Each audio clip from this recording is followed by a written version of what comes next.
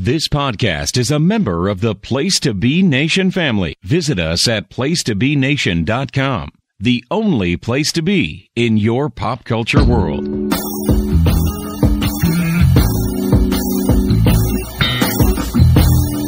listening to the longest running weekly episodic comic book podcast in all Place to Be Nation. Broadcasting from the state-of-the-art L-shaped studios at beautiful and serene Ho-Ho Loom Plaza in Vancouver, British Columbia. Greg Phillips and Nick Duke are the Hard-Traveling Fanboys.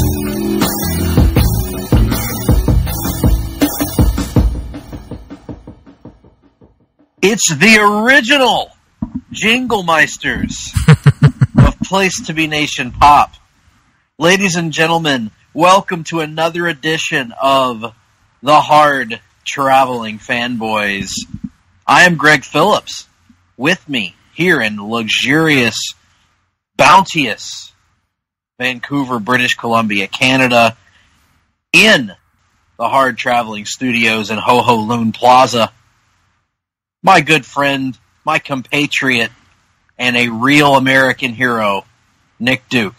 Nick, how are you, good sir? I'm doing very well, sir, and just to show you how I truly feel about you, Greg, I am going to buy you tall, tall trees and all the waters in the seas, because I'm a fool for you. Well, I will tell you this. All of that stuff sounds good, but I'm crazy about a Mercury. And I think I'm going to take my earnings from this week's show, and I'm going to buy me a Mercury and cruise it up and down the road. Now, see, is a Mercury really the wisest automobile purchase? Because you got to remember, Greg, there's something women like about a pickup man. You're mixing your metaphors here, my friend. You're switching into diffyisms. Listen. Because I would argue that I can't even afford a pickup right now, because if the devil danced in empty pockets, he'd have a ball in mine. You'd have a ball in yours, yes, that's true.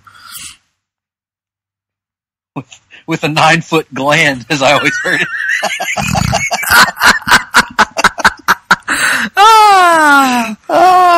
Anyway, we need to do the all 80s and 90s country edition of Easy Like David Sunday, where you and I just take over David's show and he just sits there and sighs the entire time. Yes, 80s and 90s country for life. Yes. I thought you were going to suggest that we create an 80s and 90s country all-American team and then put them against each other in a hypothetical fantasy matchup. In what sport, though? Because I don't know. That would determine a lot. Because if it's football and you got to fill out a full 11, or even a full 22, or a full 25, if you're talking specialists, that's a different ball game as opposed to something like basketball, where it's a 5-on-5 affair. But then again, they are country artists, so basketball would be out the window. Right. Maybe golf. Golf. Yeah. Yes. It's too hot to fish. It's too hot for golf. And it's too cold at home. It's too cold at home. So, anyway, we are here to bring you off the page, and apparently way off the page. Yes. This is where we take a look at a piece of comic book media that is not a comic book itself. Indeed. And this could be anything from a video game to a board game to backgammon. But mostly it's movies and TV shows. Right. And what we're doing here today is we are offering a review of I'm not even sure why we picked it for this month, but Spider-Man 2 by Sam Raimi. I can answer that question, Greg, if you'd like for me to. The idea was, I don't know if you remember last year, we did a month of stuff we hated in January, and then a month of stuff we loved in February. We were going to do the same thing this year, but we had Black Panther month in February, so I moved our month of stuff we love back, which is why this month it's all just talking about things that we just don't really have many bad things to say about. Does that mean that this is the return of the Hard-Traveling Fanboys? I suppose I shouldn't have told you that, but I guess technically yes. It's my favorite time of the year, other than the Happies. The Hard-Traveling Fanboys. That makes no sense. We're here to tell you about a project that we love. Mm-hmm. We love this movie, Spider-Man 2 by Sam Raimi, and starring a cavalcade of stars from the early 2000s. And a veritable heaven of stars from the early 2000s. That's right. And some who would become strong-style stars later on. Now, we've got just including Kirsten Dunst, who wound up actually becoming Tomohiro Ishii, strangely enough. Good Lord, man. I'm rather proud of that one, actually. I'm gonna do an old thing, Greg. I'm gonna say, let me tell you, I have never seen Tomohiro Ishii's headlights shining like. This was what 14 years ago. So she had a lot of work done in the time since then. Nipple reduction surgery. Actually, given her paleness in this movie, perhaps Minoru Suzuki would have been a better pull. But I'm going to stand by I'm going to stand by my stone pit bull. Minoru Suzuki would be an awesome lizard, but you wouldn't even have to change anything about him. You wouldn't have to use any effects. Minoru Suzuki, whenever they do the Gus Van Sant shot-for-shot remake of The Amazing Spider-Man 2, he should play the Green Goblin in it. Yes. Perfect. But yes, we are here to talk to you about a very serious subject, drugs. Yeah. You can tell it's going to be a very serious podcast tonight. But one of those drugs is the Green Goblin enhancement formula, which is featured very briefly in Spider-Man 2, the movie we're here to talk to you about today. Mm-hmm. Now, we have reviewed on this very podcast and in our columns, I believe, if I'm not mistaken, Nick, 2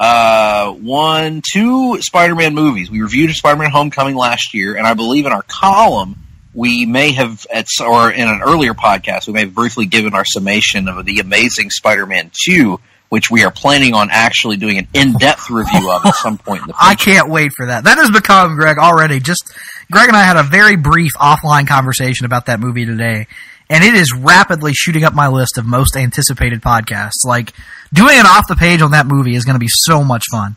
Because people, just in brief, to lead with this, people dump all over Spider-Man 3, and I think people don't realize just how bad The Amazing Spider-Man 2 is. It is a Ghost Rider level atrocity on the part of Sony Pictures, in my opinion. It is not only significantly, exceedingly worse than Spider-Man 3, it may be significantly worse than any comic book film that has followed it. Since then? Yes. Yeah, you'd have to. I'm struggling to think of one. I have not seen the Josh Trank Fantastic Four. That's probably the only one that would immediately come to mind in terms of how it's received. But to show you a comparison, I think Suicide Squad is better than The Amazing Spider-Man 2. That's a good comparison, Yeah, it is. But Suicide Squad has at least entertaining performances in it. And I would argue that Amazing Spider-Man 2 does have at least one of those, but we are veering wildly off topic. That's another subject for another time. It will come at some point. But we've reviewed several Spider-Man projects, and this is kind of, I guess, the maybe the white whale in the situation of the most prominent Spider-Man related movie that there's been, and we haven't really ever touched on it that much. We've mentioned it a few times in some of our favorite fight scenes, for instance, or favorite superhero movies, things like that, but we've never really delved into it a lot in one of these. And so we figured what better time than to look at what is considered by critics to be the best Spider-Man movie, and one that has stood the test of time as kind of a pretty groundbreaking film in its day too. This was, X2 got really good reviews, but not amazingly not blowaway reviews like you would expect. And so I think that this movie was probably the best reviewed superhero movie since Christopher Reeve's Superman, because even Tim Burton's Batman didn't get. Yeah, it had a divisive nature about it. Yeah. Right. Yeah, that's probably true. I don't remember how Superman 2 was received, because obviously I wasn't alive and Rotten Tomatoes wasn't a thing back then. Right. So, yeah. Back then they were just regular tomatoes that hadn't yet gone rotten. Attack of the Killer Tomatoes. Remember that? They made a cartoon out of it, too. They did. I think they did a remake, actually. No, they remade straight-to-DVD Killer Clowns from Outer Space, not Attack of the Rotten Tomatoes. My mistake. Attack of the Killer Tomatoes, you mean. Killer Tomatoes, Rotten Tomatoes, who gives a shit? The Anyway, so 9 minutes in, and we have had barely any talk of Spider-Man 2 thus far. Right. Just telling you what this is going to be. It's a great challenge of when you review something that's very good. Yeah. And not particularly divisive in any way. So this came on the heels 2 years later. This came out in 2004, right, Nick? Yes, that is correct. Because Spider-Man, the first Sam Raimi Spider-Man, remember, was slated for a December 2001 release date and memorably featured a key sequence set in the World Trade Center. So in the wake of 9/11, they wound up delaying that movie to May and arguably kind of kicking off what it seems like a comic book tradition of having early May, big-time superhero debut release dates. I don't remember when X-Men came out. But I feel like it was somewhere around I don't know. Was it a summer release? Was it? I don't even remember. Greg, not to get your penis too hard on this, but just one more aside. Ricochet will be competing in a 6-man ladder match at NXT TakeOver New Orleans. That sounds fair. Just wanted to clue you in on that Ricochet will be diving off ladders on your television soon. Not to tell tales out of skew, but there may be a certain 60-second long segment later in the show. We'll have a chance to delve into that. I'm sorry. My apologies. How dare we exceed our self-imposed 60-second mandate? That's right. But that does excite me and intrigue me. Much like the waters of the whatever the hell body of water that is excite Kristen Dunst's body in certain scenes in the film. What the hell are you talking about? Go back and watch that sequence at the end. I just watched the movie. Anyway, we should probably get around to the movie. Premise is that this came on the heels just 2 years later of Spider-Man 1, the first Spider-Man film by Sam Raimi.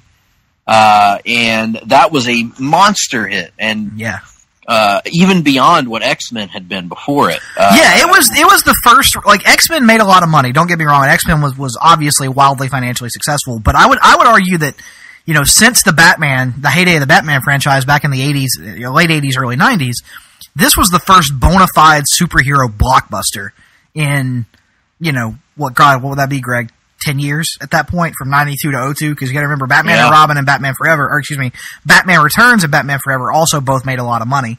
So it had been a little while. So if you go from Batman Forever, which was 95, it had been 7 years since the genre had really hit it big at the box office. And I think this one hit it big in a way that nobody really saw coming. I mean, I remember I was extremely excited for the first Spider-Man movie. I was pumped for it. I thought it looked awesome.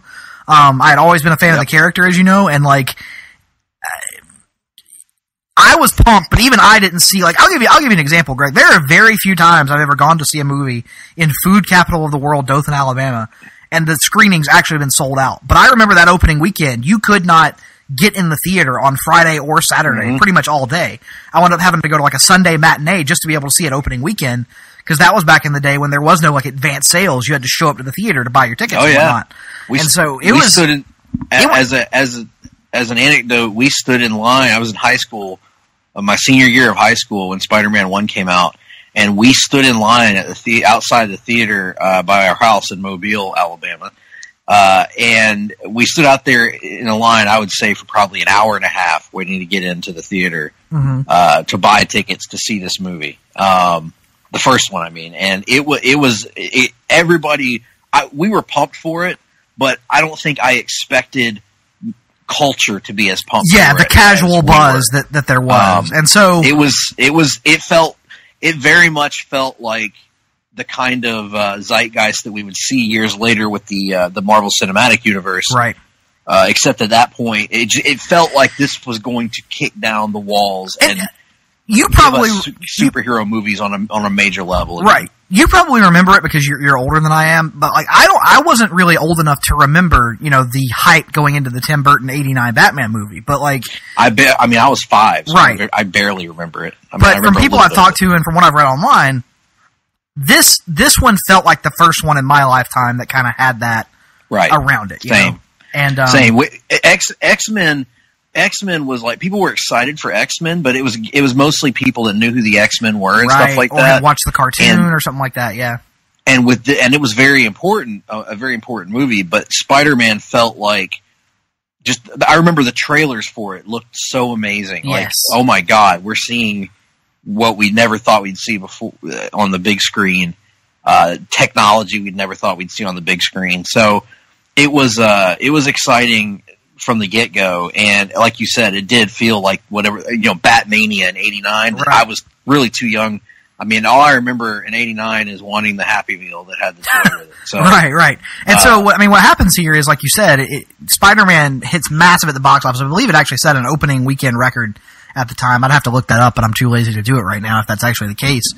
But, the first Spider-Man movie, you can kind of, retroactively decide, for yourself whether or not it holds up or not. I still like the movie a lot. I think I'm actually higher on it than you are, probably. Yeah, but at the time, it was mind blowing. Right, no one can deny that. Right, the first time you see that movie in the theater, it's hard to replicate that. Right, and it was critically beloved. It made a ton of money, and so instantly, talk turned to a sequel, and the expectations for this movie, there was more excitement, I think, for Spider-Man 1, but I think there were higher expectations for Spider-Man 2 coming in. And as you know, expectation is always a difficult thing because expectation can ruin an otherwise decent movie if it doesn't meet them, and it was very concerning coming in, And if you just play the numbers, we had just come off in 2003 a superhero sequel that exceeded the original in X-Men 2. Mm-hmm. And so playing the numbers, you can't figure that was going to happen again because at that time the common knowledge among any kind of movie fans were that the sequel's never as good as the original, with very few exceptions. So it was at least that was the common knowledge, whether it was true or not. That was what people thought. So into Spider-Man 2, you're thinking, man, that the hype is so huge for this.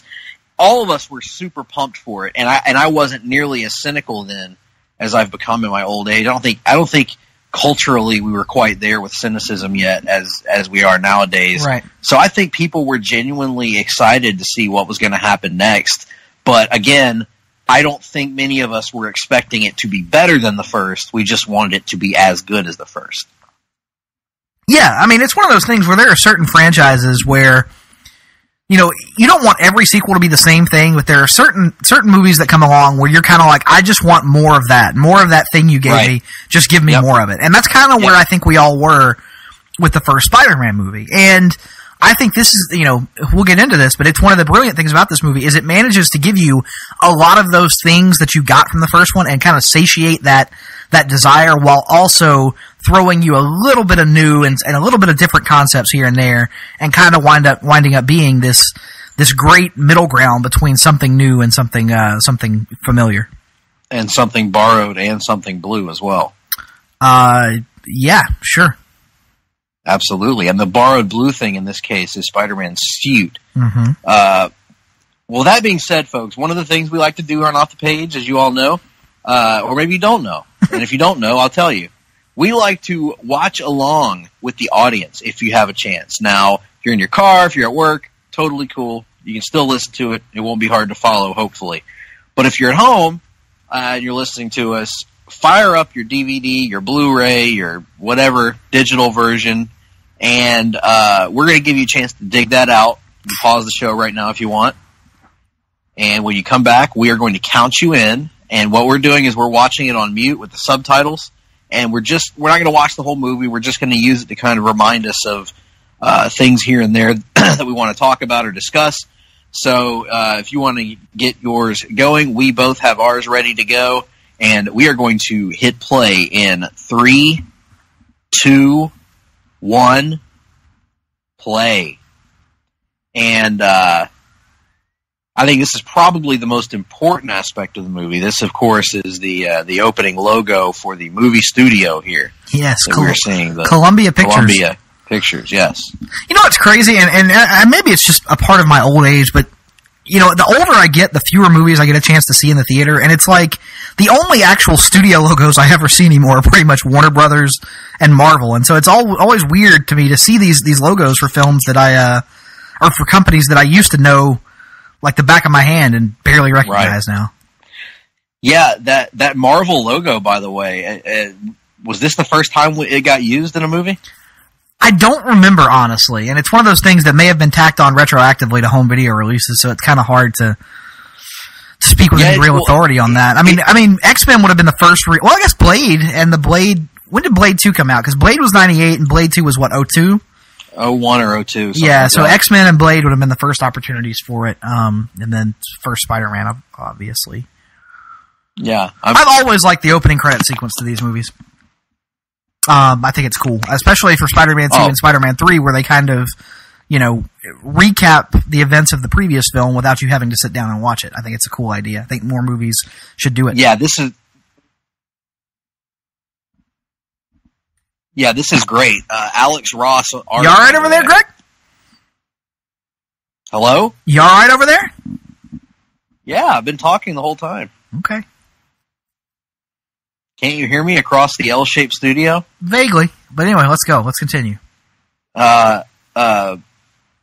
Anyway, what I was saying is Alex Ross art here. Mm-hmm. Here on this opening title sequence. This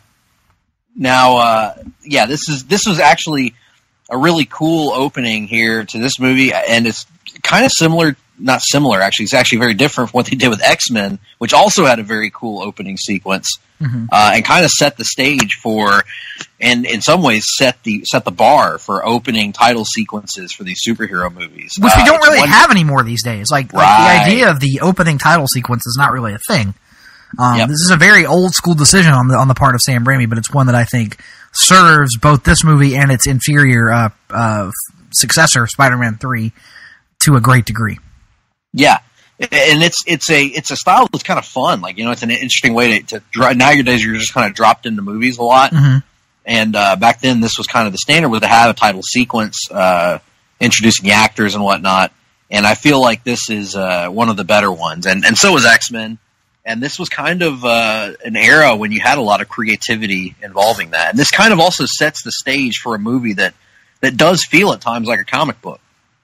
Yeah, but in a more organic way than something like Ang Lee's Hulk, which was trying very obviously. Yeah, which was trying to create like literal panels on screen and whatnot. Yeah, I agree. And here we start the movie, and they're just kind of setting the stage of the status quo of Peter Parker after the events of the first Spider-Man film. He's been Spider-Man for a while at this point. I think for 2 years. Is that correct?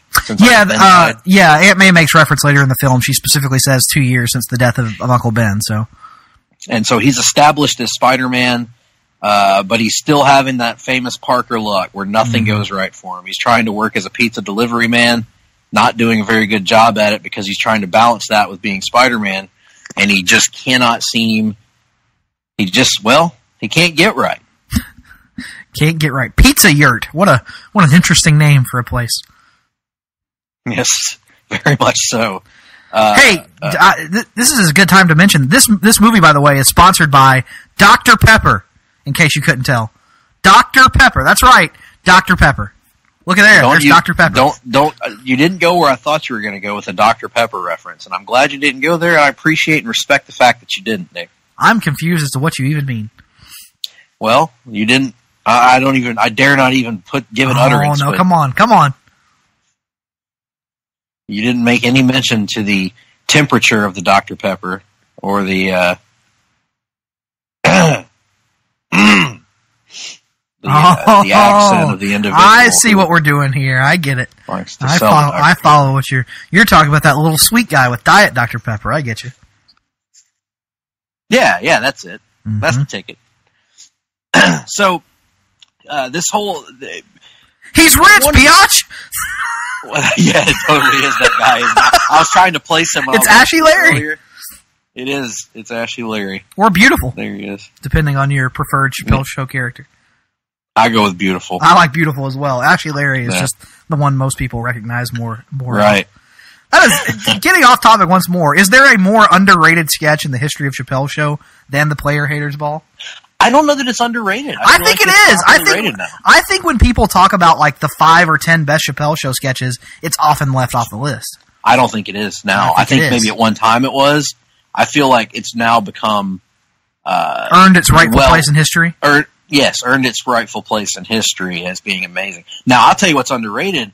was the one from the cut sketch from season 3 where they go back in time. That one's underrated. Well, that one is like just an entire thing of like the player haters and increasingly bizarre situations. Because doesn't that also have like the gay KKK or whatever in it as well that they have a face off with or something? I can't remember that. This actress in this scene, by the way, looks familiar, and I can't place her. I'll tell you in a minute. I love this scene, by the way. This is a great physical comedy scene for Pete. That's another thing about this movie. I haven't watched this in a long time, and it's a lot funnier than I remember it being. Yeah, and a lot funnier in like most people when you would say Spider-Man humor, you would think in a more sarcastic, witty, like rapidly flying dialogue kind of way, kind of like what you get in Homecoming and even to a lesser degree in the Amazing Spider-Man sequels. But this one, and I'm gonna use the term slapstick, but I don't mean it in a negative fashion. This just has a lot more of that than you would expect, especially like if this movie were made today, none of that would be in there. Is the way I would the physical humor aspect of kind of a guy where just bad stuff keeps happening to him. Right. Funny bad things happening to him. By the way, that actress you were thinking about, I'm almost positive this isn't her, but I know why she looks familiar to you because her face looks very similar to Alexandra Daddario. No, I feel like that she played somebody. I don't know. I'm trying to look her up right now, so you continue talking. That's who I thought it was at first, was Alexandra Daddario. And I was like, I don't know why she looks familiar. Apparently, it's Zooey Deschanel's sister. So she looks like Zooey Deschanel. Emily Deschanel. Yeah, from Bones. Bones, yeah. Yeah, that's who that is. All I've got are my bones. Right. I don't know what you mean by that, but okay. He's the... she was also in the ultra-filling Nicole Kidman film, Cold Mountain. Cold Mountain. Elizabeth Banks in 2004. Not awful. That was Elizabeth Banks? Yes. Wow. I guess I didn't recognize her as a brunette. Anyhow, J. Jonah Jameson here. This is our first chance to check him out, and he's brought over just as much amazing charisma as he brought in the first movie. Has there ever been... I mean, maybe there have been casting choices as good. Has there ever been a better casting choice than this? Than this J. Jonah Jameson. It is J.K. Simmons. Like, I am trying to think about how great it is. It's difficult to put into words. Like, there are great casting decisions that work out. Like, for example, Heath Ledger as the Joker. He gives a great performance. He gives a great take. But you can do that character a variety of different ways to the point where Heath Ledger isn't necessarily essential to portraying that character on screen. With this... To veer a little bit off topic, then I'll bring it back full circle, Greg. Did you know they're making a live-action version of The Lion King that's coming out, like, next year? No, I did not know that. Okay, well, my point here, the reason I bring it up is because they're recasting all these roles for The Lion King, to do a CGI/live-action movie, and they're casting all these new people in these familiar roles, and they had the wisdom at one point to go, you know what? Is anybody really going to do the voice of Mufasa better than James Earl Jones? And they realized the answer was no. And so instead of forcing a recast, they just cast James Earl Jones.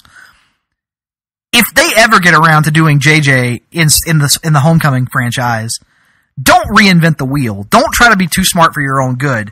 Just get J.K. Simmons to do it. The wheel, so to speak. Thank you. And they will get around to doing JJ at some point, and I agree with you completely. There, at this point, to me, there is no reason to ever have anyone else play J.J. Jameson. I agree. And honestly, it's not like there's any age component to Jonah. No, there's not. You can make it whatever you want it to be, Right. You can make him as old as you need. It's not like you need to age with Peter. You can just make him old. And given the status of things over in the DC EU corner, it's not like he's going to be tied up doing Commissioner Gordon stuff. That's right. That means he won't instead of focusing on the width and the girth of the mustache, he can just focus on the prettiness of the mustache. But no, it's one of the most perfect casting. It is, it's a bit role, so it's hard to put it necessarily on this level, but it is Robert Downey Jr. as Tony Stark level good. Like, that's the only one that honestly comes to mind if you're looking for a one-to-one comparison. Because I think, as we've discussed before, Chris Reeve as Superman, Gal Gadot as Wonder Woman, Chris Evans as Captain America. Those are all things that, are great in their own right. But I think it's conceivable to at least imagine somebody else doing it at some point or another and it being somewhat effective. I can't imagine anyone ever playing J. Jonah Jameson other than J.K. Simmons, or anyone ever playing Tony Stark besides Robert Downey Jr. and it ever working. I mean, those two actors are so tied to those two characters in my mind that I can't divorce myself from it. Agreed. The primary difference between them, to me, is that Robert Downey Jr. took a comic book character and transformed him into his own personality. Right. And J.K. took a comic book character and literally became that comic book. Right. In a way that, like, and you know what's even weird? Go back and watch the 90s Spider-Man cartoon. And retroactively, the guy doing the voice of J. Jonah Jameson on that show sounds like J.K. Simmons, J. Jonah Jameson. Yes. One of the great travesties of the Ultimate Spider-Man cartoon is that, you know, it was such a terrible show that it caused people to not watch more of J.K. Simmons as J. Jonah Jameson. Right. So we've established at this point that J.K. Simmons as J. Jonah is awesome and brings all of that back to this one. Here we see a scene that is introducing us to the rest of. Again, we're still setting up the status quo. What is Peter's life like at this point, 2 years in the future from what we saw in the last movie? He's still friends with Harry Osborn, who's played by James Franco here, and they have a little bit of tension now because all Harry knows about his dad is that he was killed, in his opinion, by Spider-Man from every appearance, because Norman made Peter promise not to tell Harry about the Green Goblin. And because Bernard, for some reason, is intentionally withholding that information from him. Oh, we'll get to Bernard in a little bit, my friend. I'm going to give you a chance, and myself a chance, to talk about our old friend Bernard. And I do mean old. Good Lord, he's just so old. So, why did Bernard and Aunt May ever hook up in these movies? A physical impossibility, I'm pretty sure. Work, damn it! So Swedish made penis and larger pumps and me. This sort of thing is my bag, baby. Signed by Bernard. By Bernard. Not Bernard. Bernard. That is important. You must note the pronunciation of the name. That's right. Peter would be stuck with a guy named Bernard. That's different. But, so, anyhow, Bernard aside, so Storm and Norman, to Harry, was this kind of distant father figure that was murdered by this menace known as Spider-Man for no reason, as far as Harry knows. And Peter, while he's still best friends with Harry sort of resents the fact that Peter knows Spider-Man and has a relationship with Spider-Man and won't tell him who Spider-Man is and help Harry get his revenge on him. So there's a little bit of tension there between them. There's tension between Pete and MJ because he is intentionally trying to keep distance between them, even though they were bonding in the first movie, because he doesn't believe that Spider-Man can have a relationship because of the cliched superhero stuff at this point of, he'll put her in danger if his enemies find out about her. But at this point, that wasn't really cliche because you didn't see a lot of superhero movies at that time. So, setting up the status quo, and that's what I think is so great about this movie. You've gotten all of the character establishment essentially out of the way in the first movie. The only new characters that you see here of any importance are the villain, Dr. Octopus, and you could argue John Jameson, but again, not a John Jameson is barely in the movie though. Yeah, he's barely in the movie. Yeah. It's such a weird thing that I'm sure we'll discuss this more in depth as we go along, but like one of your three co-leads in the movie, arguably in Dunst, Maguire, and Franco, and you have one of them get into a marriage subplot and barely feature their fiance at all. It's a really weird decision on the part of Raimi, I thought. Yeah, but at the same time, it's hard to look at the movie. It's already 2 hours and 7 minutes, I think, and think about, well, they should have cut this, because the one thing about these movies, or at least I can't remember the third one as well, but the first two, they are hyper focused on Peter. He is the focal point, with the only exception being occasional cutaways to Doc Ock. And every scene in this movie serves the story, in other words, that they're trying to tell. And I think that in that case, it's all through the eyes of Peter. And so Peter is learning this new information about MJ that he previously didn't know. Here's a scene that where she just casually drops information on him that she's seeing somebody right now. Mm-hmm. After stroking his face and petting it, like Tommy petting his sail. Right here, petting his face. Now, wouldn't that... I'm not good at reading signs, Nick, but isn't that generally a sign that a person likes you? Yeah, that should be a pretty good sign. What she did, I mean, she kissed him at the end of the first one, so he should know that she's into him or whatever. Yeah, but he doesn't act; he just stares. What about the fact that he just asked her if she was still in the village and she just ignored the question? I mean, when a man asks you a question, woman, just answer it. And here she is casually, I'm seeing somebody new. You mean like a boyfriend? This is very manipulative on her part. In hindsight, I have become less and less of a fan of this version of MJ as I get older. It is not ideal in my mind. Well, I'm kind of two minds about it, Nick, and we'll address more of that here. I think in some ways, I think that's kind of in a way why this relationship works is because they're kind of both like real people in the fact that they don't ever really say exactly what's on their minds at a given time. Yes, I'm not manipulate one another. I'm not debating that MJ could potentially be realistic in terms of her being manipulative. I'm just saying she's a bitch and therefore somewhat unlikable when she does these things. Well, yeah, I mean, I don't think she's a complete bitch in this movie. I think she has some decisions that are like that, but I think Peter makes some bad decisions too. With regards to Peter's a guy that always tries to do the right thing. But I think in the process of trying to do the right thing, he unintentionally does things that hurt people around him. I agree with that, but I guess my point is MJ does things that she knows aren't right at various points, and they hurt Peter and they hurt other people around her. And then you couple that with, I don't think the performance is very good either. Was this that landlord is creepy as hell, by the way. Was this skinny landlord's daughter? I thought was going somewhere because they have her pop up in the third one, and it's just one of those things that is like this random side path that Sam Raimi decided to go down with no real intention of ever fulfilling it. I'm not going to hold what doesn't happen in the third against it, but the way I read it was kind of setting her up almost as possibly an alternate love interest for Peter. But maybe at the time, I mean, when I saw this movie, I thought, well, maybe this is Peter's kind of chance to move past MJ, right? And accept his Spider-Man role, but that's not how it plays out. It's kind of like a red herring, I guess you would say. But anyway, so the three leads, we set it up. But yeah, what I'm saying is, what makes this so cool is origin movies, by their nature, have to get bogged down in introducing this entire cast of characters. Mm-hmm. Now you've shed those shackles. You pretty much only have one new character you're introducing in this movie that's a major character, and that's your villain. Right. And everybody else is established. We care about them. We know who they are. And you're able to hit the ground running, set up the status quo in the early going of the movie, and then you don't have to tell us what Peter Parker's personality is. You don't have to tell us what MJ's personality is or what Harry's personality is. We know. And so you can just get right to the story, right to the plot, and right to the established character interactions.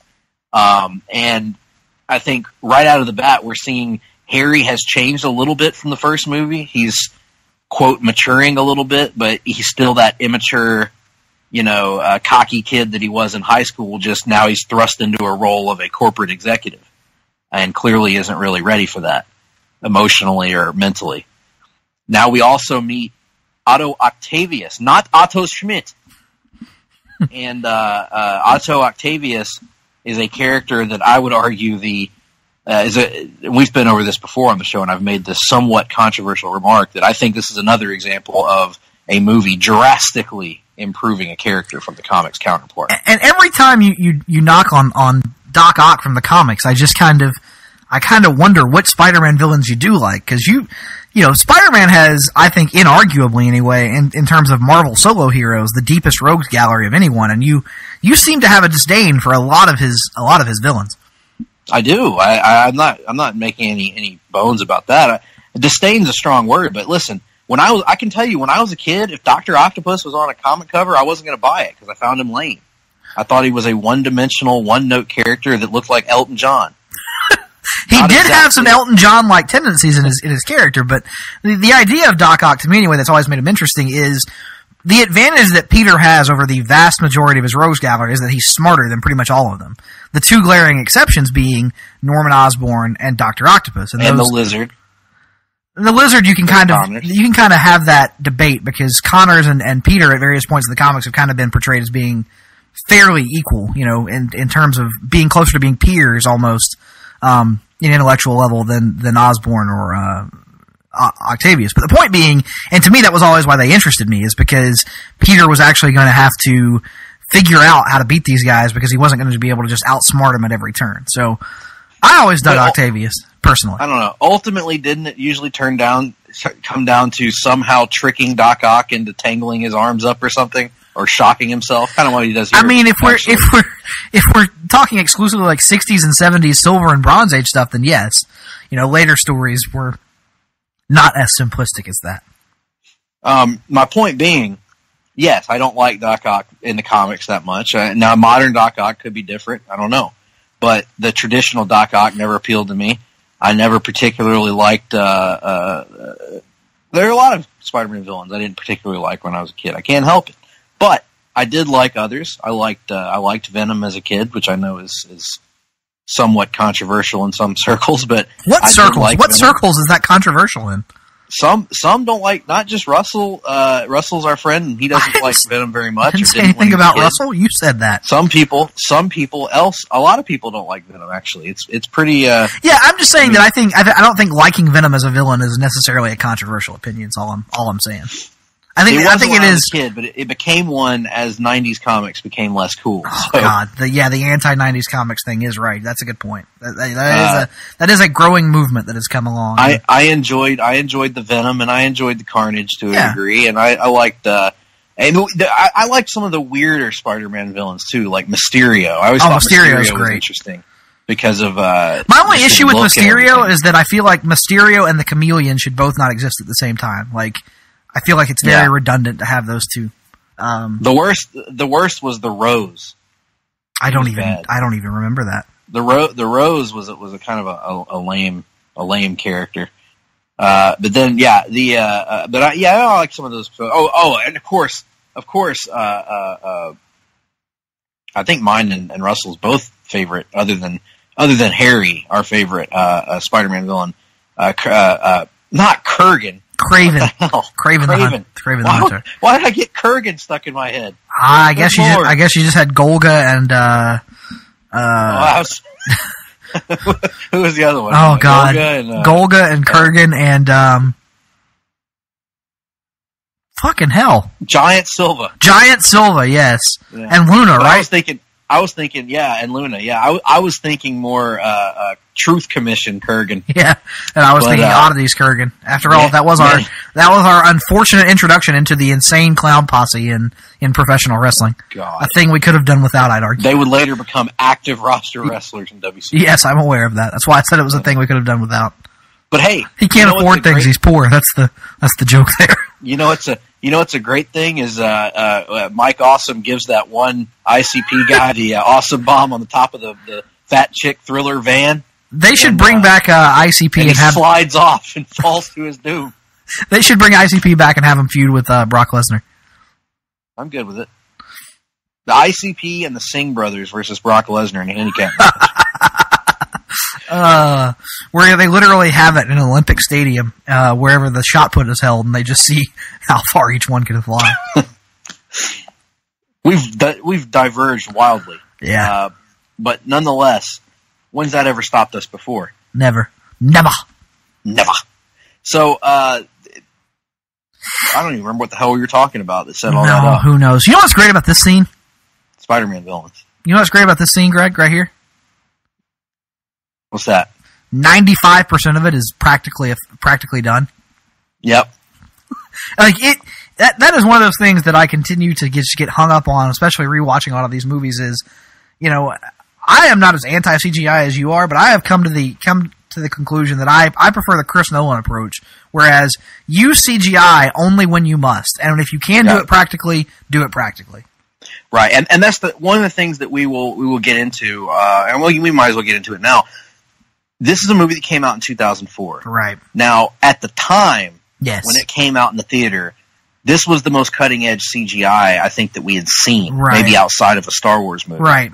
This was cutting edge technology. This was like nothing Top we shelf. had ever seen. Nobody criticized it at the time. No. Now, in hindsight, some of these scenes stand out. Like some of the beginning of the movie when he was swinging in daylight through the city. Yeah.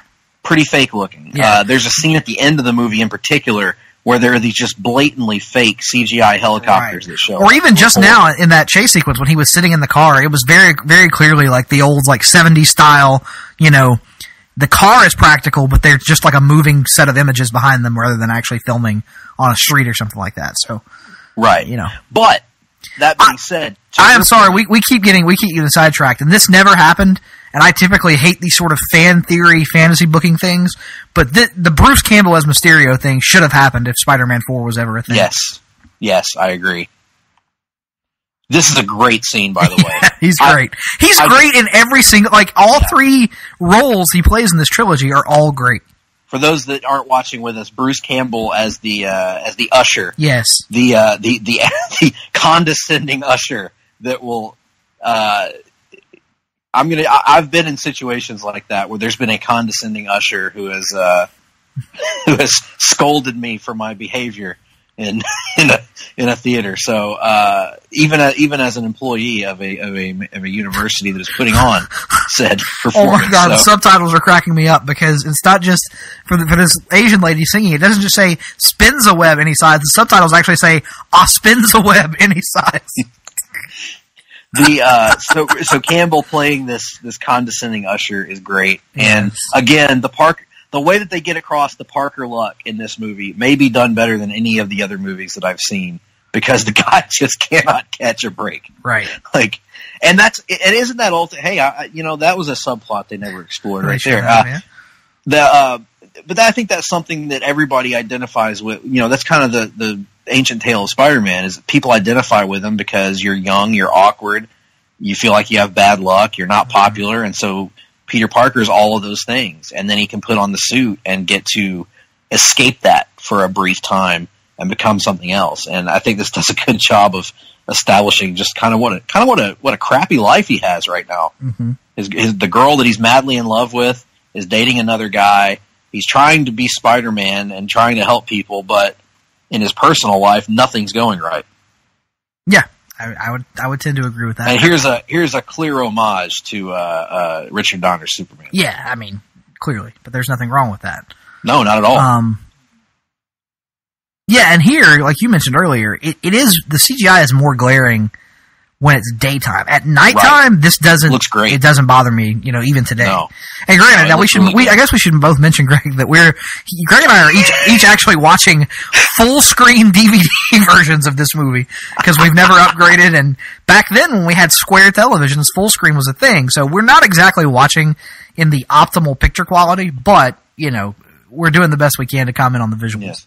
Now I can already hear some of you sending emails to the loneliest email addresses on the internet, Greg P at PlaceToBeNation.com, Nick D at PlaceToBeNation.com, and you're saying to us, Hard-Traveling Fanboys, why would you disrupt the director's vision by getting a damn full screen picture? Even when you had a square television, you should have got the widescreen, just dealt with the letterbox format. And I suggest to you that if you want to watch black bars take up 70% of your screen, that's your prerogative, quite frankly. I don't mind widescreen now that large televisions are actually affordable, but do you remember how much large televisions cost back then, Greg? Not to mention the fact that if you bought one, the things weighed like 400 pounds and were impossible to move. Yeah, I got one sitting in my room right now that I'm going to have to unload when I move here in a few weeks. Yeah, no. I had a small television. I was in college at the time, or high school at the time, and then college shortly after. I got widescreen because I had to maximize my minutes, and by minutes I mean my screen size. It is like a good friend of mine used to say, the big cat Ernie Ladd. He'd say, "I'd rather fight a man than love a woman." I don't know what that has to do with anything, but I'll allow it. That's your opinion. I'll allow it. Opinion. Who is this guy? That's what I was going to ask Nick when I was watching this earlier. This guy, I know him. What is he? Who is he? I believe his first name is Hal. He featured on, if you remember the VH1 series, I Love Thee, the 80s, 90s, and 2000s. That's where I know him from. Yes. Yep. He was heavily featured in that as some sort of comedian. I'm not really sure, what his actual claim to fame is, but that is what we know him for. And that was a good scene too. Particularly the kind of rides up in the crotch line was particularly clutch. Which begs some questions. I mean, that's got to get uncomfortable after a while. I'm trying to look up this guy's full name. And here's another scene that dates the movie: a payphone. Hal Sparks is his name. Hal Sparks. Yep, I'm familiar with him. So here Peter has to use a payphone as opposed to a cell phone. Yes, that was still a commonly used thing. And he leaves the message here for MJ. And again, the scene, another example of the poor Parker luck as his call limit runs out and he doesn't have enough change on him to continue the call. You may have also known Hal Sparks, Greg, in the crucial role of skateboarder in The Adventures of Lois and Clark. No. Yeah. Could not tell you that, but I can tell you that I guess we should get on to the character of Mary Jane. This is a character that you have grown to despise over the years. Not despise, that's a strong word, but a character that you no longer have an attachment to the way that many people did when they first saw these movies. Yeah. And I get that, because I've never been, as you know, in my Spider-Man reading, I've never been a huge MJ fan in general, but I think that the characterization in the movies I've always been kind of okay with, but nothing. She's not Emma Stone's Gwen Stacy from The Amazing Spider-Man. She's not even close to Emma Stone's Gwen Stacy. But I do think controversial opinion. She isn't whatever that actress's name is, Liz Allen from or Liz Toombs from Homecoming. At least Liz is nice to Peter. Like MJ in these movies I think is MJ is too. No, at times, but then she veers so wildly between like being fond of Peter and then being a complete bitch to him. Like earlier, like later on in the movie, he lies to her constantly. Later on in the movie, Greg, we're going to get to this, and I mentioned this earlier on the phone with you. She is going to say to Peter, after all these years of friendship, all you are to me now is an empty seat. And what years of friendship is she talking about? In the first movie, she barely acknowledges him until she breaks up with Flash, and there's only 2 years that have passed. So, what are all these years of friendship? What is this great debt that you feel Peter Parker owes you? It's ridiculous. You live next door to the guy practically your entire life, and you've only started associating with him in the last 2 years, and all of a sudden he owes you all these things. Screw you! Shut up. Well, they're supposed to be best friends. Yes, but that is the first movie. That is, that has only been a thing for the last 2 years of Peter's life. You don't know what he has going on. Her point is, Harry Osborn shows up to her stuff. Her ex-boyfriend, by the way. Harry Osborn doesn't have any responsibilities because Harry Osborn has that old fuck money. He's running his dad's. Harry Osborn is running the meat sauce mafia and nothing else at this point. He has to run a multi-million-dollar corporation. Yes. Her new boyfriend. I'm sure that Harry Osborn is actually calling all the shots and not just being a figurehead. Her new boyfriend, American hero John Jameson, has attended 5 of her performances. Well, that's because he's an astronaut, and when he's not in space, what the fuck else is he going to do? Oh, that is a disrespectful comment. Didn't Apollo 13 teach you anything? Astronauts have to sit around and wait to be called for a moon mission? Yeah, they sure do. They have to go through the chambers and whatnot. My point being that, of all the people... They have to eat the banana chips and whatnot. Of all the people she references in that little monologue about how all these people have come to her show, the only person in a similar life situation to Peter in terms of financial situation is her dad, who she instantly mentions, and he begged me for money after the show. So, you know what? Shut up. Peter's got to work. Stop being such a bitch about it. And stop trying to hold stuff over his head that you really don't have any right to hold over his head. And if we're talking about the character in general, we are talking about just this film today, but you kind of have to take a holistic view of the character and the way she was approached in the trilogy. And Spider-Man 3 does her no favors whatsoever. Spider-Man 3 does no favors to several characters, right, including Peter. But I am saying that in terms of her, like, her portrayal and, you know, her relationship with Peter, to me, it was a law of diminishing returns. And it is the only aspect that got worse throughout the series as opposed to better.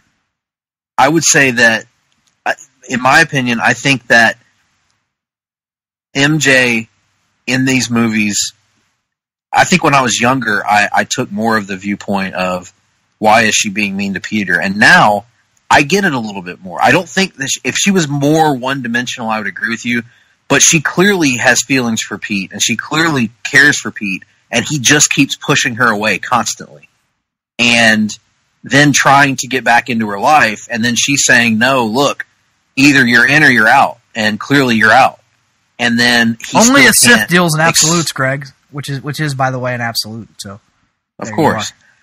So ultimately what we're getting at is you take the good, you take the bad, you take them both, and there you have the facts of life. I'm just saying that, like, I find the character to be inconsistent, and I understand part of that is intentional to attempt to capture some of the wishy-washy nature of MJ from the comics, but I think they do it in a poor fashion here because they use MJ's wishy-washiness as exclusively, you know, the only thing she ever does is wishy-washy is her attitude towards Peter. Like, she's manipulative towards him. She's blatantly manipulative later in the movie towards John Jameson, which we ultimately don't care about, you know, because we don't have any reason to be attached to that character.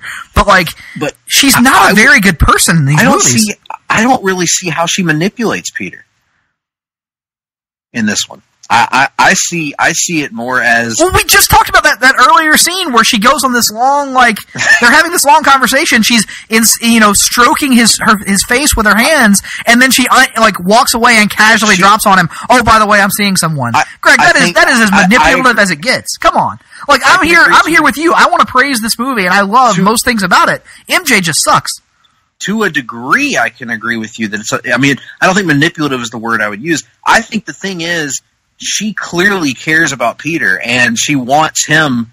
She clearly wants to be with him, but she knows that he's lying to her, and he won't be honest with her, and he won't show up to these things, and he won't be supportive of her in the way that she wants him to be. I had to laugh because if the red flashing lights weren't enough, they had to pop up "System Unstable" on the screen in giant letters to make sure everyone understands there's some sort of issue. Which also used to pop up, I believe, when the WCW Tag Team High Voltage would come to the ring. By the way, in a series of cameo appearances in this movie, the guy who was running that console was actually Daniel Day Kim. Later, who would go on to Lost fame as the character of. Is his real name Daniel Day Kim, like Daniel Day Lewis? Well, it's DAE. Daniel Day Kim. He's done other things as well, but that's predominantly where people would know him from would be Lost. Who plays Doc Ock's wife here? She's familiar as well. I do not know the answer to that question. I would have to, once again... The Shadow knows. Yeah. My point being, in a movie that is full of things to praise, I think MJ is the one area that this movie really opens itself up to some realistic criticism on.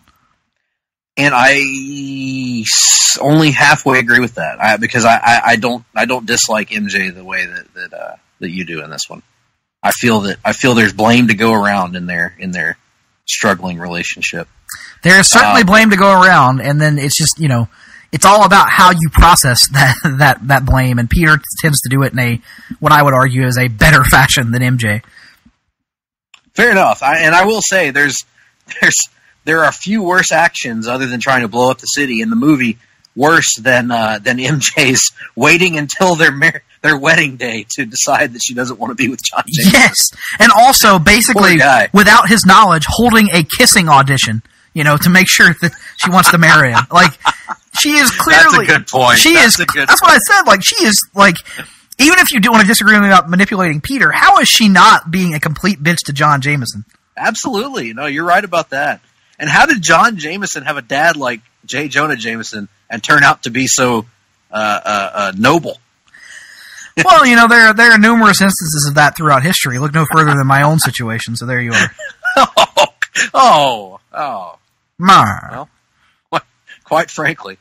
And this, more so than probably any scene in the entire trilogy, this is the one scene where Sam Raimi gets to let loose with his heart. I mean, because that's what he is at his heart. Yeah, Sam Raimi's a horror director. Yep. And this is his one chance to let loose of that in terms of the way that the entire scene is framed. we haven't even talked. We've been this whole time talking about, the main player, so to speak. We haven't even talked about Alfred Molina much as Doc Ock. I started going that direction, and we got, we got sidetracked with me complaining that you don't like any Spider-Man villains. Right. Which is not exactly true, but as I mentioned, but this scene is awesome. Yes. And this is Sam Raimi 101. Yes. Horror, over the top, but scary, and a way to make Doc Ock scary. Because that's the other thing about Dr. Octopus in the comics. I was never afraid of him. Like, he was never a character that made me think, oh no, Spider-Man's fighting Dr. Octopus today. Even when they did the famous rivalry with, was it Eric Larson and, Tim would know. Eric Larson and Peter David, actually, were having a pissing contest because one of them, I think it was Peter David had, I'm probably getting this backwards, actually. It probably was Eric Larson that had Doc Ock beat up the Hulk. And so Peter David got pissy about it and came back in the next issue and had the Hulk beat up Doc Ock. Mm-hmm. And that other than that, I never really bought him as a threat, really, as a scary threat. And in this movie, this scene alone does so much to make him a scary, menacing figure. Now, I can't speak too heavily about the classic 616 interpretation of the character, so I'm not really sure how much of that found its way in eventually. I know the 60s stuff I've read, it was not there.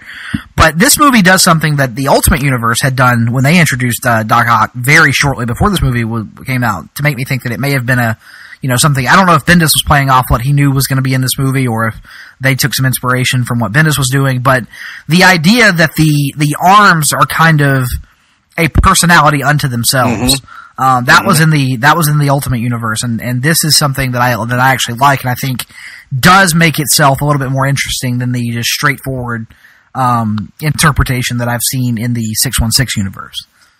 Right, I agree, and that's something here is that they established by letting us meet Otto before the accident. We see that he's a brilliant scientist, but we also see that he's not unhinged really in any way. He's maybe a little bit too obsessed with his work, but he has a good, happy marriage. He's a happy guy. He's a nice guy. He kind of takes Peter under his wing a little bit mm-hmm. and mentors him a little bit.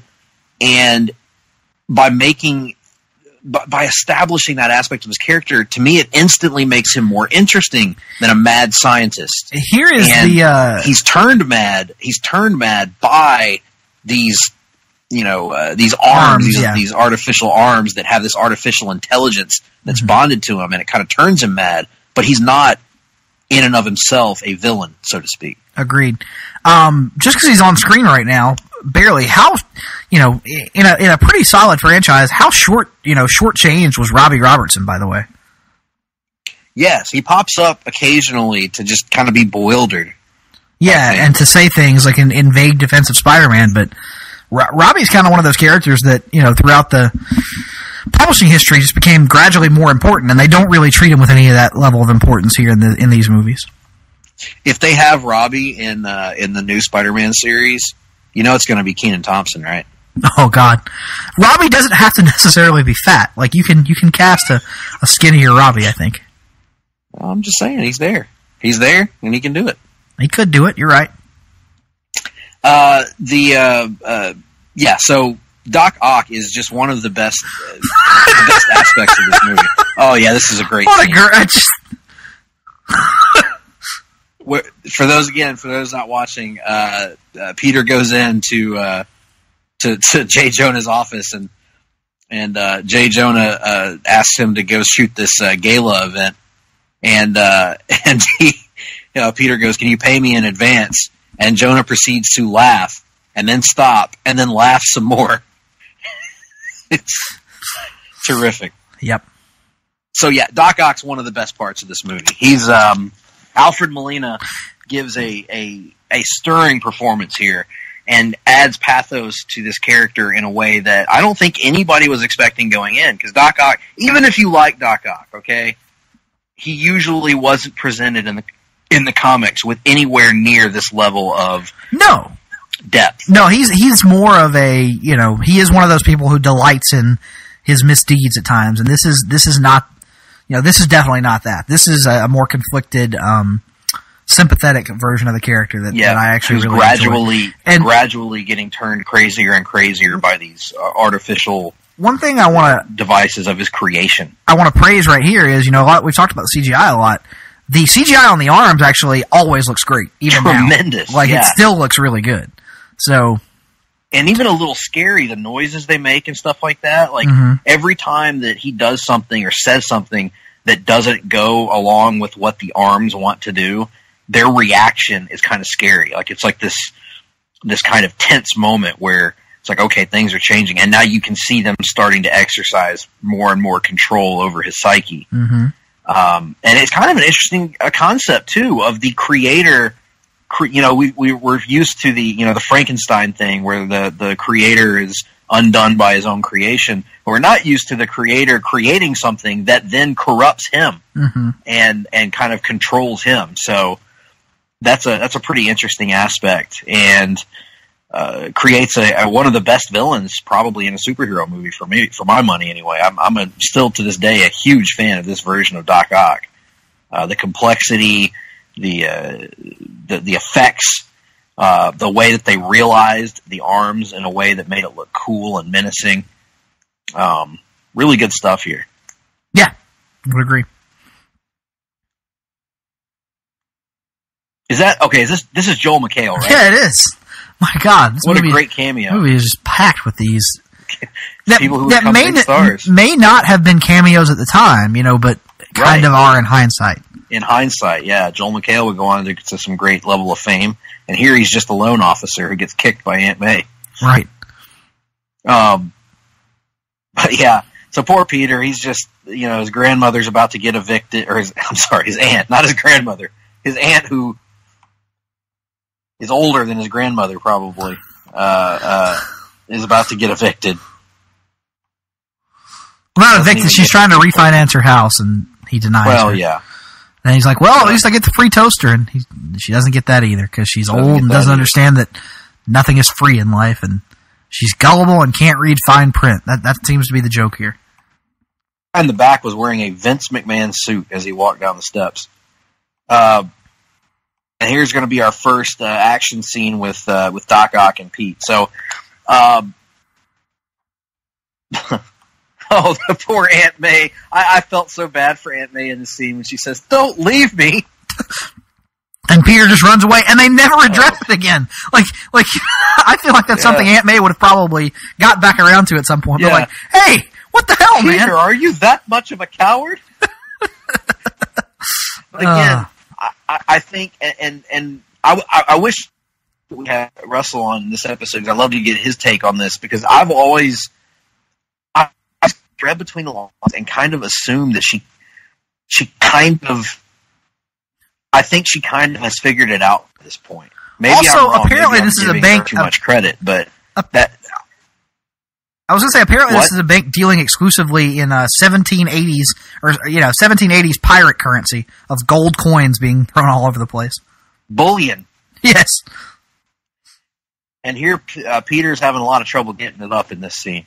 Yes, he is. But yes, so we've been, Aunt May is she's kind of a hidden treasure in this movie, Nick. I have to say, I don't remember her much in these movies at all, as far as making a big impression on me, but I was actually really impressed by her performance here, and kind of some of the subtle lines that she gets here, and the subtle shade she gets to throw a couple of times in this movie. I really enjoy Aunt May here. What do you make of the?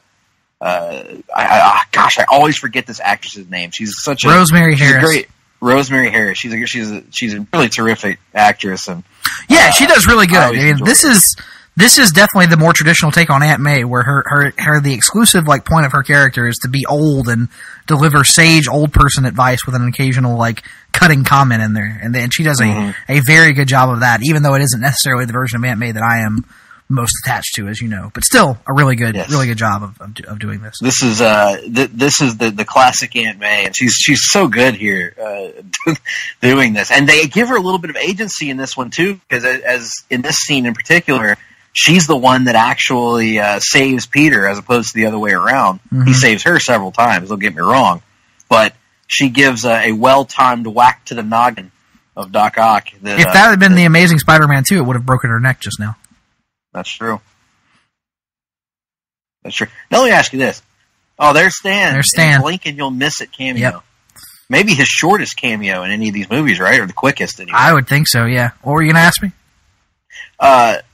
Now, she was hanging there, but now when we see in a second, we're going to see that she actually has clear footing right underneath her, which is kind of funny, too. I don't think she realized that, though, at the time, was what they were going Yeah, for. no, she clearly didn't. She just drops down to it. But this is... now, see, this scene looks a little, CGI-ish. It is, obviously. It does, but I like the visual there of Spider-Man tangled up in the arms and stuff. Like it's and one thing about all the fights in this movie, I don't know who choreographed them or storyboarded them or if Raimi did that himself, but all of the fights in this movie are just brilliantly storyboarded. Like whether they're CGI fights or more practical fights, they tell stories, they make sense, they serve the story of the movie.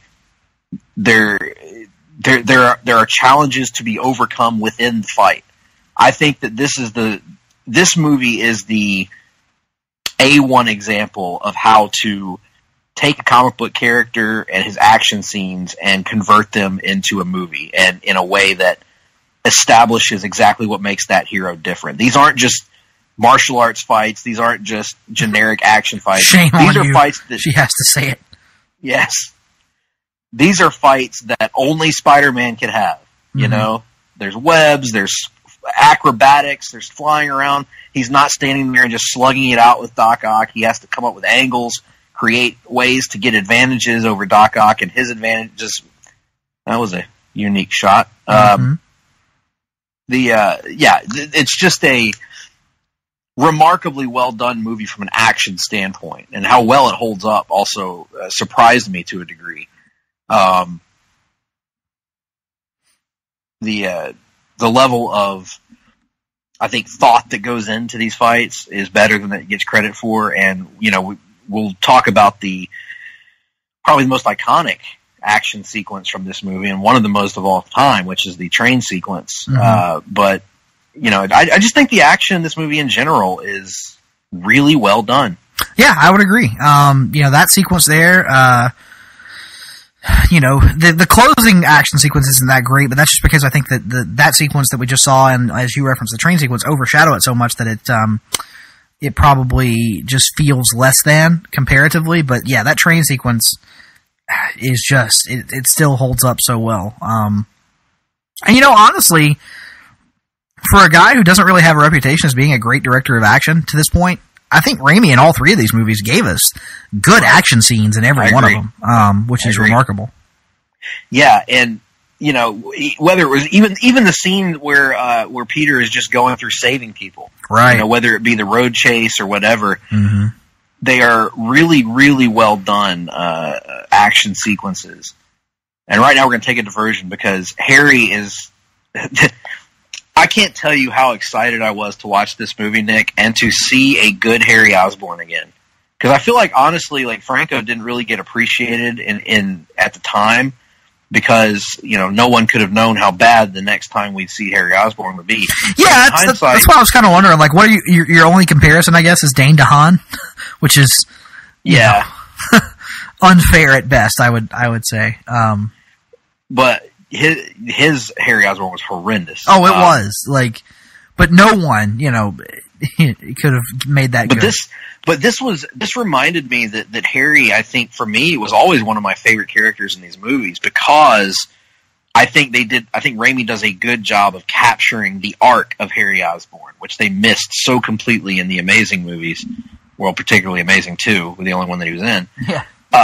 Harry only works as a character if he has that relationship with Peter to start with. Right. If he doesn't, the character completely is useless. There's no point to him. Right.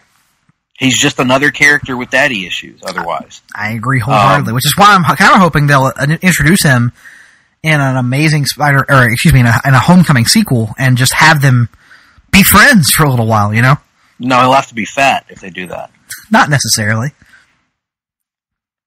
I think they should just make the Ned Leeds kid the new Harry. Why not? Well, you kind of need the Norman thing there. Oh, yeah. That's a good point. Basketball hair. That's the other thing. This movie does not, at no point in these movies, Nick, in this one, in the first one, or even in the third one, do we see basketball hair. And I want to know why. Because no one has that hair, Greg. It is a thing that was drawn in the comics, and it's the same reason that nobody has Rob Liefeld Captain America tits. They just aren't they aren't things that exist. You're telling me it's 2018. Man has walked on the moon, for God's sake, Nick. Man has walked on the moon and we can't come up with basketball hair in a movie?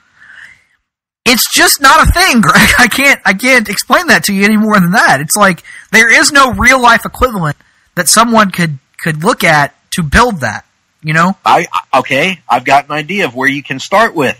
Hollywood scientists, if you're listening to if any Hollywood scientists are listening to this podcast right now, I want you to go back and I want you to watch footage of Jerry Lee Lewis, the killer, performing around 1958-59. That's not basketball hair.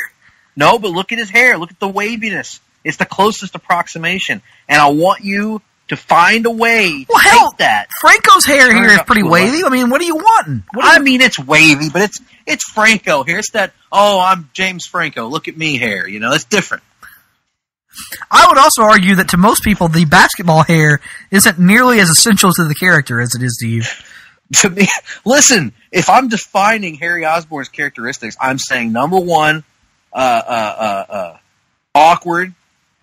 Man, this is daddy issues. This is a very aggressive version of Harry here. Yes, he is. Number two, self-deprecating and lacking in real confidence, even though he has outward confidence at times. And number three, basketball hair. It's essential to his character. Basketball hair. There's John Jameson, the famous astronaut. You will be glad to know that in the Renew Your Vows series, the alternate future series, his son Normie continues the tradition of basketball hair. Even in Normie. I remember Normie. Even in 2024, he continues the tradition of basketball hair.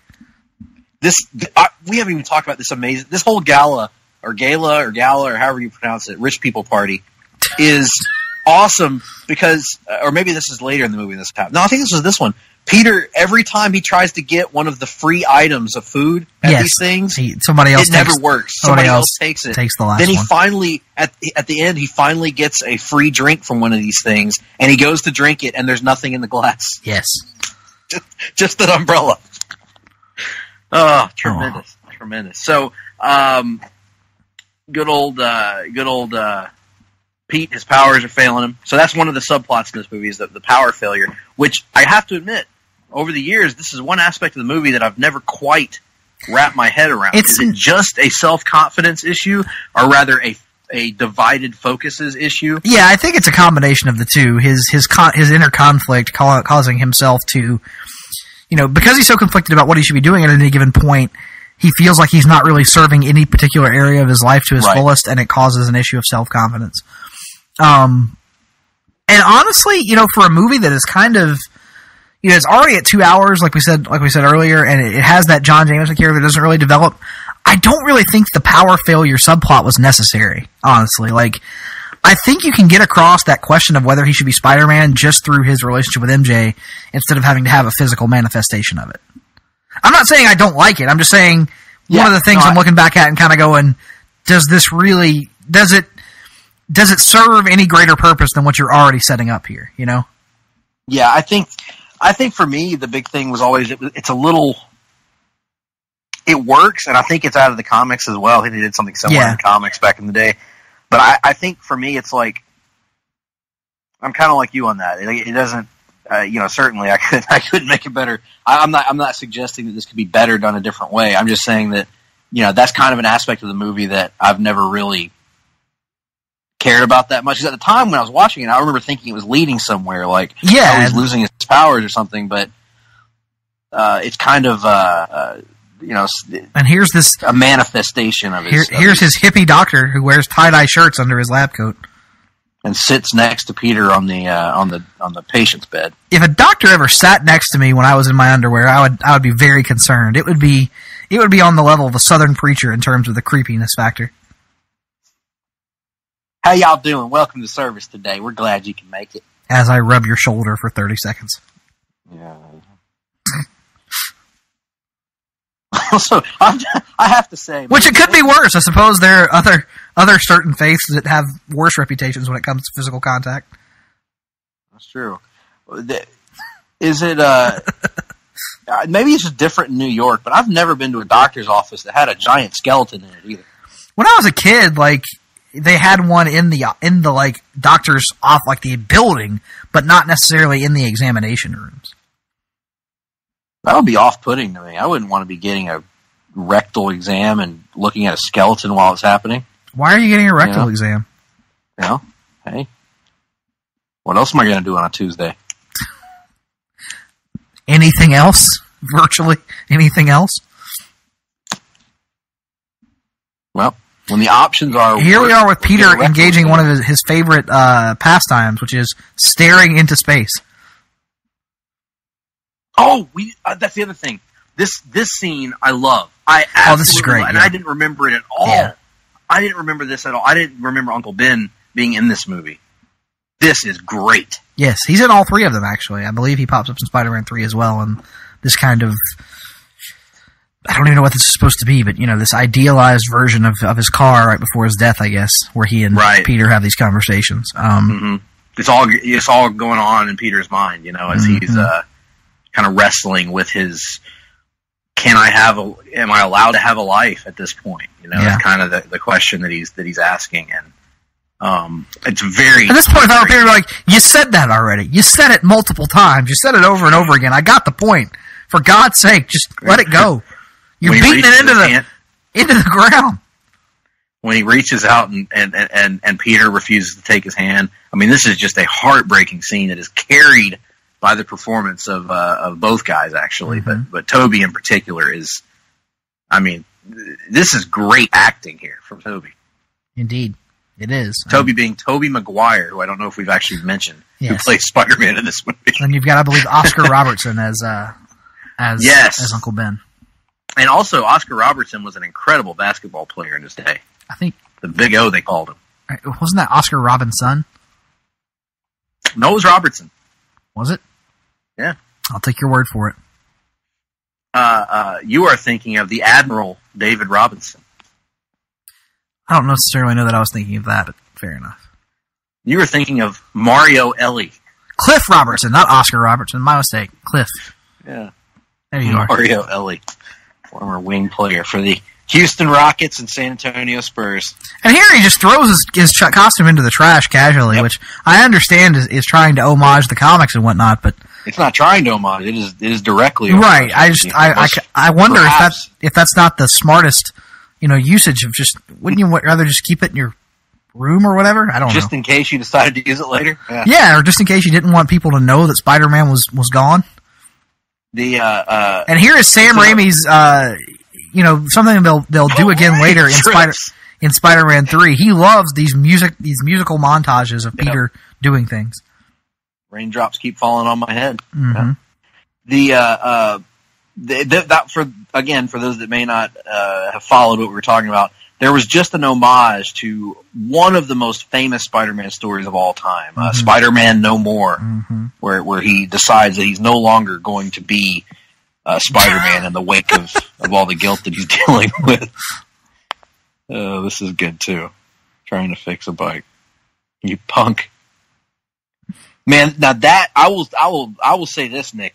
If we're playing fantasy director, how do you not cast Arnold for that role as the guy that yells up at Peter in his balcony? Something tells me punk, Arnold was a little busy. Was a little busy at the time. You son of a bitch! What are you doing? You fuck! Something like that. Here's what I want to know. The implication from their earlier conversation was, how was Peter already not flunked out of college by this point? Like, the implication was he hadn't done anything. Yeah, but you still have to turn assignments in, based on my understanding of how non-journalism majors work anyway. There were lit classes I'd show up to every time, as I was the attentive student, and there'd be a guy that would show up, 3 times a semester, and he managed to somehow make it through. As we've discussed previously, I think the way to improve this play that Mary Jane is in is rather than having it being the importance of being earnest, E-A-R-N-E-S-T. Right. I think it should be the importance of being earnest, E-R-N-E-S-T. And Jim Varney plays her co-star here rather than this vaguely British guy they have. I have no idea what the importance of being earnest is about. But no, nor do I. It would be much more interesting. I know this for a fact if it were about the importance of being Ernest P. Worrell. Yes, the importance of being Ernest P. Worrell. That would be tremendous. And that would be a play that I would be mad at Peter for not. How can you blame Peter for not showing up to this, in all honesty? Yeah, if it had been the importance of Ernest P. Worrell, yes. But, I can kind of understand him not showing up to this play as it... Yeah, I wouldn't show up to this play. If you were in this play, Nick, I probably wouldn't show up to it. I'm just going to tell you. If I were in this play, I would hope you would show up and murder me. That would be my most sincere hope. And I can't help but notice that in these scenes, not once is the name Ernest even muttered. So I don't even understand. Yeah, this is really dumb. I don't get it. Oh, God Almighty! Remember the Ernest off, the Earn off, if you will. Yeah, where Saves Christmas was victorious. Yeah. Where it goes to jail was declared the greatest Ernest movie. No, I think it was Saves Christmas. That Ernest off could perhaps make a future countdown list that we put together. We are approaching. I think next week is our 100th episode. So we're going to be rather self-indulgent next week and talk about how great we are. Oh yes, ain't we great? Ain't we great? The answer? We're all right. Yeah, that's all right. Andrew Garner will be our guest star. Yeah. He'll tell us how great we are. So, Garner, what did you think about episode 61? About the same as the other ones. There was some stuff I didn't really understand the jokes, and you guys talked about wrestling and 90s country music and Clint Black. Oh, Clint Black. Definitely the worst episode was the first one in which you mentioned Clint Black. Clint Black, yeah. Oh God. Yeah. Anyway, so what else? What haven't we talked about in this film? We talked about MJ. We talked about Tobey. We talked about we haven't really talked about Tobey though. No, we haven't really talked about Tobey. We've kind of gotten into Franco and MJ and Aunt May and Molina, but we haven't really, and JK of course, but we haven't really talked about Tobey that much. I know that was something you wanted to talk a little bit more about. Yes, we talked about him in the scene with the rice maker, but we haven't talked about any other aspect of him. The rice maker and Uncle Ben. Oh yeah. He makes great rice. They want you to believe that in 2004 they were still literally pasting pieces of paper to design a cover. Pasting papers together? Yeah, I noticed that too. I was watching that. I love movie journalism. Yes, it is so, movie journalism sets this unrealistic expectation. One of the movies that I blame the most for having an unrealistic expectation of what the actual news life was going to be, Greg? Zodiac. Because in Zodiac, all Robert Downey Jr. does is drink and say sarcastic things and smoke openly in his office. It looked like my own personal version of heaven. And then I got into the business and it was far, far different than that. Yes, whether Lois and Clark or Spider-Man or All the President's Men, every movie about journalism makes journalism look so glamorous. And then you get into journalism and you realize that it's mostly just sitting at your desk waiting for the phone to ring. And living at the poverty level. And living at the poverty level, yes. Most importantly, living at the poverty level. Not below the level, but just right there at it. Just right at it. Just enough above it to not qualify for any breaks. Yes. So, yeah. What is up with this Asian violin lady they keep coming back to, by the way? And what about how in the movies journalists get to travel internationally to cover stories? Lois Lane gets sent to Antarctica to discover the Fortress of Solitude and Man of Steel. Like what? I was lucky to get mileage to Geneva. You mean Geneva? Geneva. That's Lois Lane shows up in Africa undercover in Batman v Superman. Not saying it doesn't happen, but come on, let's. Yeah, and we've been over Daredevil and its version of journalism too, where the editor just never expects a story to be turned in.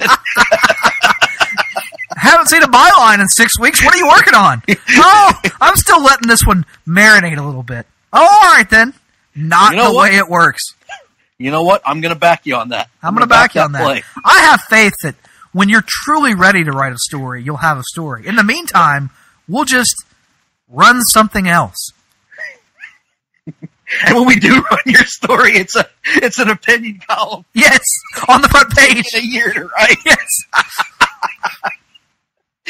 Oh, God. We actually do have a point about the movie I want to make, though. So, that scene at the grave, was it not amazing how much they made Tobey Maguire in that scene at the grave look like Steve Ditko's Peter Parker? Yeah, I guess. Well, you kind of caught me off guard with that one. Yeah, well, it just struck me when I was watching it again today, that shot of... the tie and the glasses and all that. The tie and the glasses and the hair kind of going up. They had to show him again for me to be able to actually see it, Because we had gotten past it. And now it's in the... I didn't want to interrupt. You were on a roll with the journalism. No, it's fine. Right, so. This scene is really weird to me. And one of the reasons it's weird is because this section of the movie, I think the point is kind of supposed to be that Peter's life appears to be a little bit better without Spider-Man, and this one feels like a random, wait a minute, stuff still sucks. It's a weird. It's not a bad scene, and I understand that it's kind of necessary given that they are referencing, they kind of allude to this possibly happening in an earlier scene, but it feels like the only part of the sequence of the movie that kind of loses the central theme a little bit. Here's where I think you're wrong about that, because I think this is the next wave of things going badly for Peter, because we also just saw him see a guy getting mugged and turn his back to the guy and walk off. Mm-hmm. And kind of, you could see his kind of inner turmoil at that. And I think that's why this scene makes sense, because they transition from that to Uncle Ben's grave, and suddenly the guilt that Peter has of walking away from a situation not unlike what he walked away from when Uncle Ben died. I suppose that's a good point. I just always took it as ultimately the thing that drove him back was his, responsibility to Mary Jane, and this kind of felt more ancillary than that primary motivation, I guess. Sure, yeah. I just love this scene because, again, it's a chance to see another heartbreaking scene where Peter recoils from Uncle Ben's hand in his head. Mm-hmm. And now here at the table, he reaches out to Aunt May, and she recoils her hand. That's a good point. It's a good parallelism there. So we brought up Tobey, so I guess I should go ahead and get into him a little bit here. My boy. So I love that Tobey, because over the years I've kind of undersold Tobey Maguire a little bit. Mm-hmm. And I know you have a bit of a bone to pick with general perception, so I'm going to let you talk for a little bit. Hmm?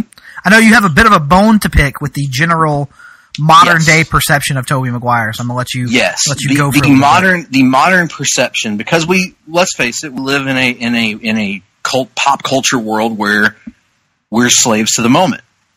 Whatever happens now is better than what happened before, or worse than what happened before. There's no in between. There's no in the middle. There's no. And we've talked about this in the past with the Joker performances, with Batman performances, with whatever it may be. And I think the perception of Tobey Maguire has been lessened somewhat since these movies came out. Because I don't remember people complaining about Tobey in 2004 after the first two movies.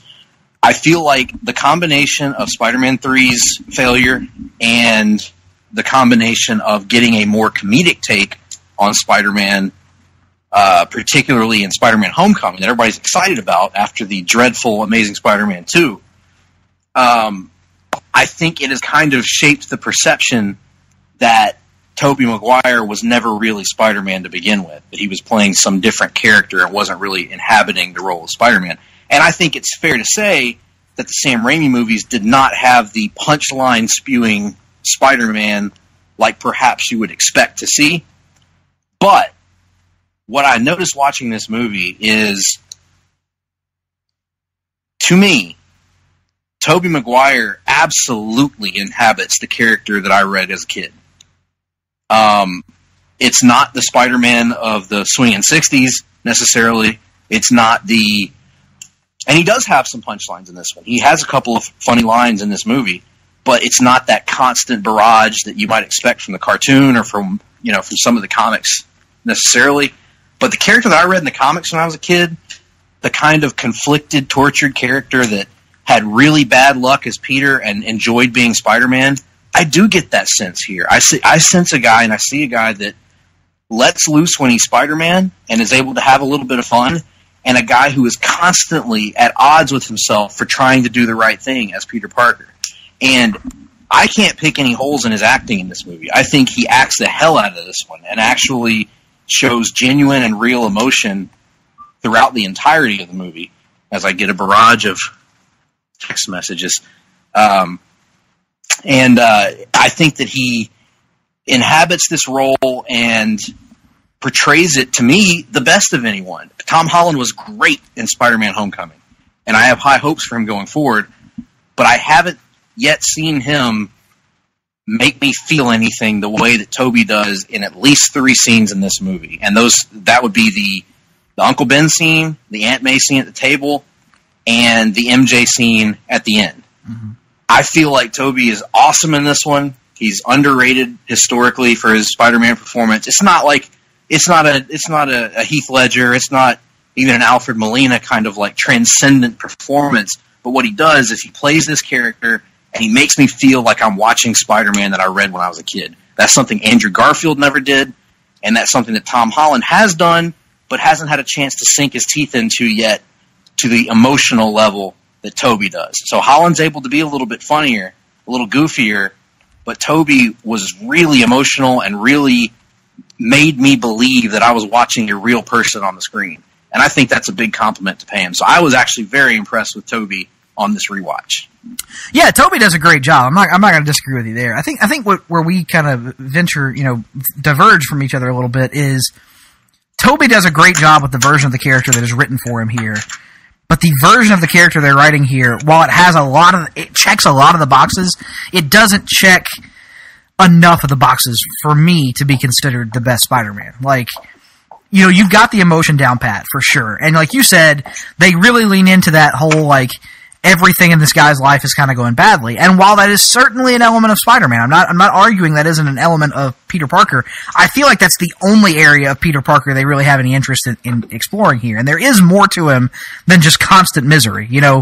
His unwavering optimism in the shadow of that tragedy is certainly part of his character. And they never got the quippy, like, you talk about how here in these movies you get to see him let loose when he's Spider-Man. He never got to let loose enough. Like, their version of him in the suit always felt a little bit more restrained from a dialogue perspective than either of the 2 respective versions of Spider-Man we've seen since then, in both Andrew Garfield and Tom Holland. I mean, if we're comparing him to the other ones, I think ultimately he's probably a little bit better than Garfield, I guess.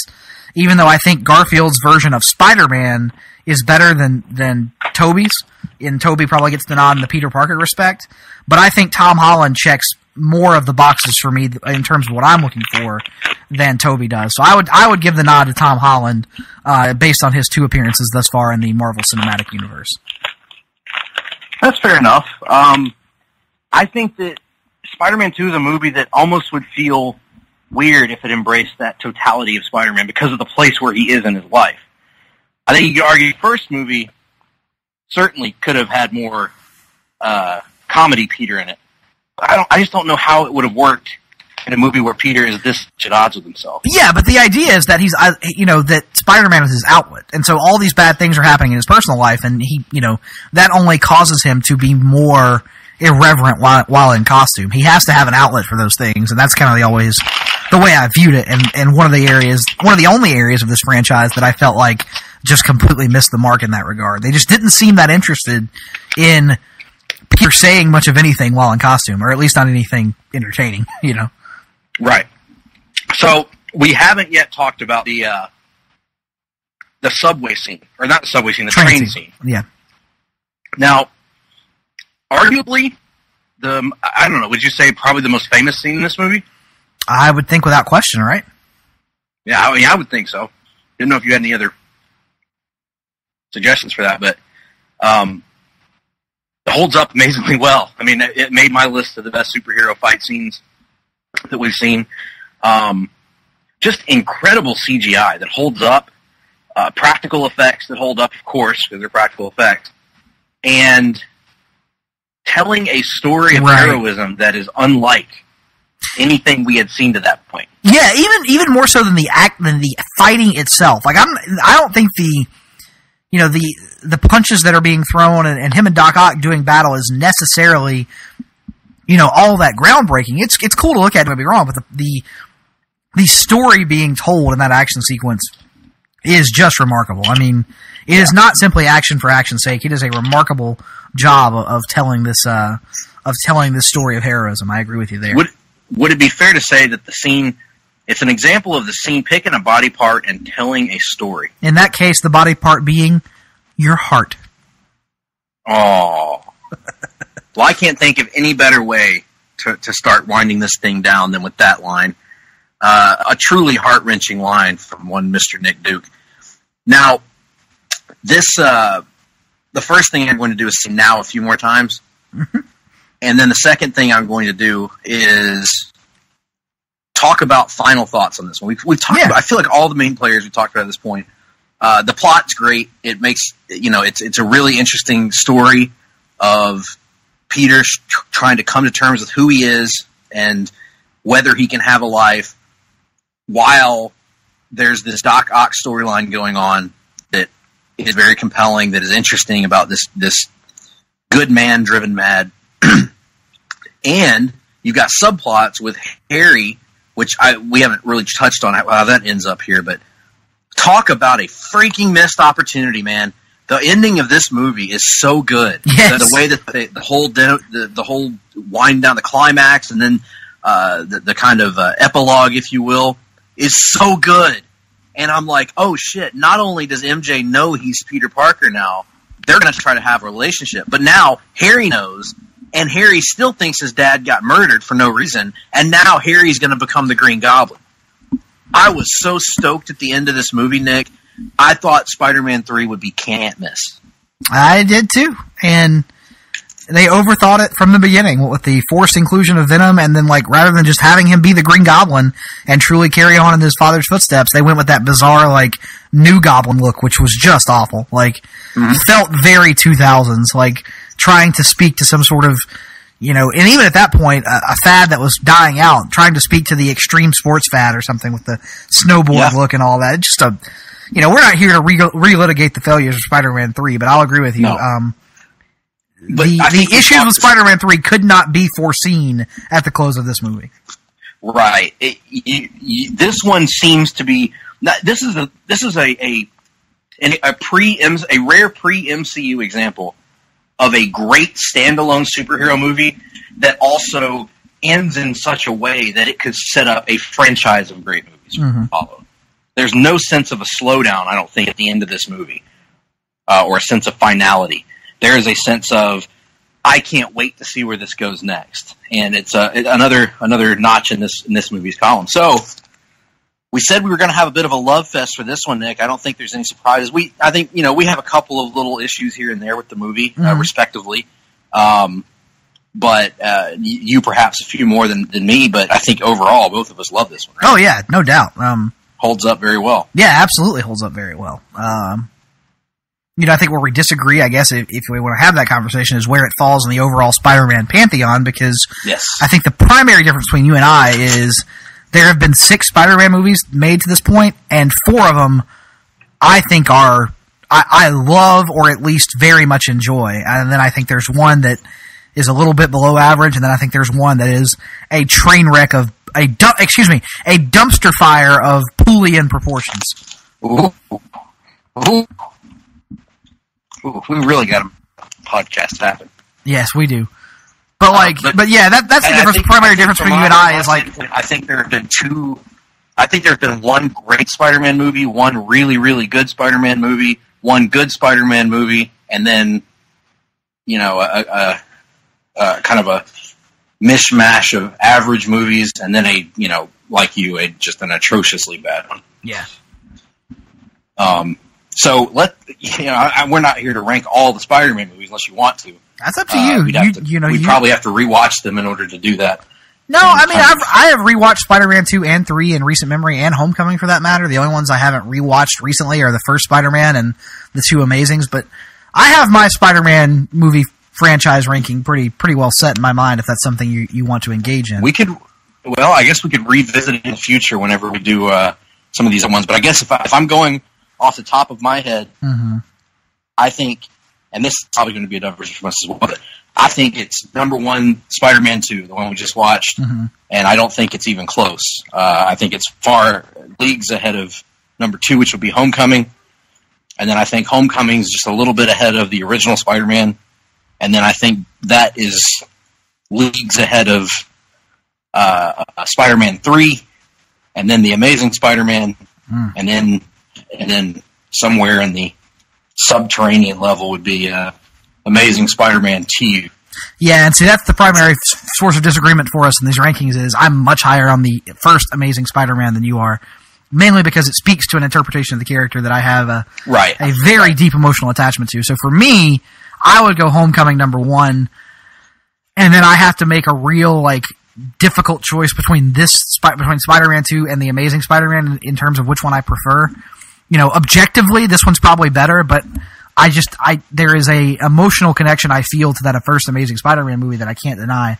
So I'd probably give that the slight nod, then this one, then the first Spider-Man, and then Spider-Man 3, and then Amazing Spider-Man 2.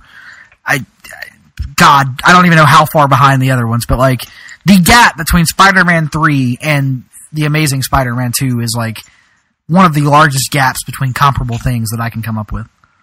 Yeah, I would agree with you on that. So, with all that being said, we want to hear your Spider-Man movie rankings, your memories of watching Spider-Man 2 at the theater, on home video. What kind of impact did this movie have on you as a fan? Let us know. Tweet us at JRsBBQ. Tweet us at GPhillips8652, at Nick Duke 87. Join the Place to Be Nation Comics Facebook page.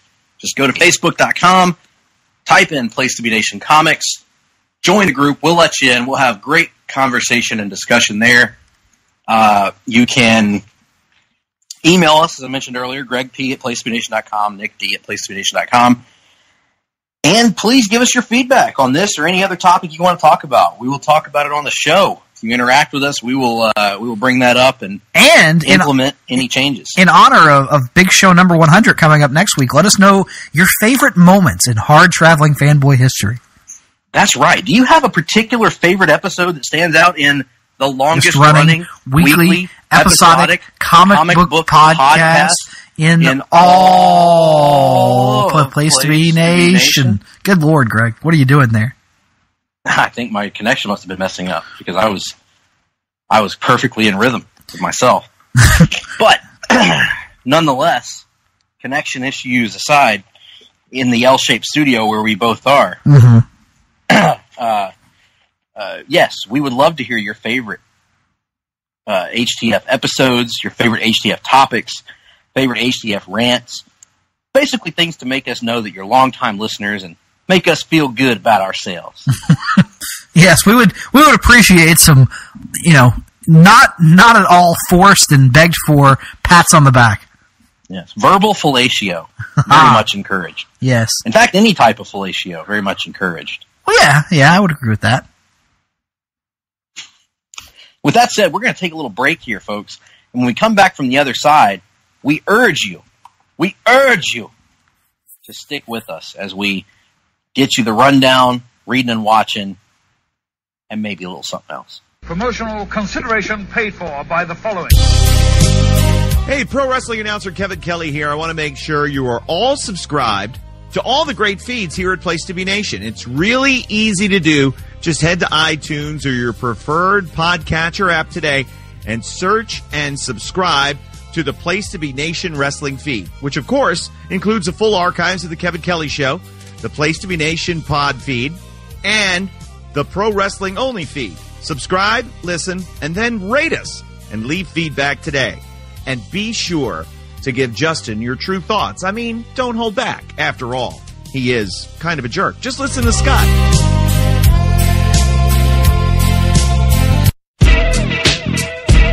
Place to Be Nation's JT Rosero and Chad Campbell here. We want to let you know that we have a ton of great podcasts available to you on iTunes, Stitcher, Google Play, and PlaceToBeNation.com, and we offer those to you on 3 great feeds. On the Place to Be Nation Wrestling feed, we bring you the Mothership, the original Place to Be podcast, as well as Main Event, Lucha Afterground, and our monthly pay-per-view reaction shows, as well as the Our Vantage Point podcast and Jeff Learns Wrestling. In addition to these full-length shows, we also deliver quick-hit pod blasts on topics old and new.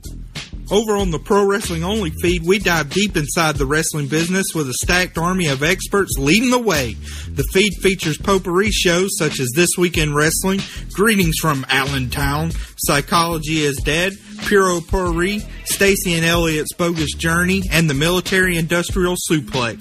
We also have shows that focus intently on certain topics like Letters from Center Stage, Space City, and NWA Classics on Demand Adventure, Through the Years, Strong Style History, Strong Style Story, and Mount Olympus. Plus, the feed has the full archives of legendary shows like Titans of Wrestling, Where the Big Boys Play, Letters from Kayfabe, and much more. And on our popular Place to Be Nation Pop podcast feed, we offer such great shows as the Glenn Butler Podcast Hour Spectacular, Rank and File, PTBN Dadcast, Go Home in a Box, NBA Team, and Lucha Undead, as well as a veritable podcast heaven for comics fans with the Hard-Traveling Fanboys, Sellers Points, Todd Weber's Conversation, Geek and Sassy, and Imaginary Stories podcasts. You can find all of these current shows plus archives of our past podcasts, including The Kevin Kelly Show, as well by subscribing to all of our feeds on iTunes, and while there, be sure to rate and leave feedback as well. All of these shows, plus others, available on PlaceToBeNation.com, where we cover pro wrestling, sports, movies, comics, plus in-depth stretch projects and more. Be sure to support our site by using PlaceToBeNation.com/Amazon when shopping online, and download our free PTB Vintage Vault Refresh ebooks via the links on our site. We also want to thank our friends at Bonehead's Wing Bar in West Warwick, Rhode Island, and Fall River, Massachusetts, TheHistoryOfWrestling.com, and Scott Keats' Blog of Doom. Be sure to follow us on Facebook, Twitter, Instagram, and Tumblr as well. PlaceToBeNation.com, the only place to be in your pop culture world. Welcome back, ladies and gentlemen, to the next half of the Hard-Traveling Fanboys show. We like to talk about comic books here, and, you know, one of those things that we like to talk about is a little segment, Nick, that features all the news and notes around the comic book world. You know what we like to call that segment, Nick? I do not. I wonder if there could be some sort of musical interlude to inform us what that segment is called. That is a good question. Let's pitch to the manager to find out more. Welcome to the rundown,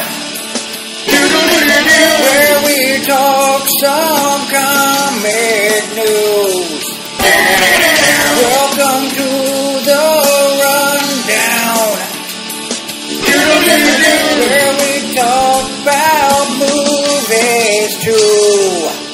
Yes, it is indeed the rundown, Nick. That's that word. Yeah, you know, and that's a great way to introduce that term through a jingle. You know, and quite frankly, I would suggest that if a show has a jingle, whatever show has that jingle, the people who produce that show need to be grateful to the people who put in hard work and effort into those jingles. You know, you and I are very grateful to the manager Todd Weber, and to David Sunday for the countless hours they put into those 15-second jingles. You know, it is just absolutely. It is. You know, when you're sitting at home, it may sound like it took only seconds or minutes to record, but we're talking about months in the recording studio. Absolutely. Absolutely. And all I'm saying is, so if your show has a jingle, if you're a podcast host out there and you've got a jingle, just be grateful for it. You know, don't be ungrateful. Don't be disrespectful. Don't be insolent, as Dr. Evil might say.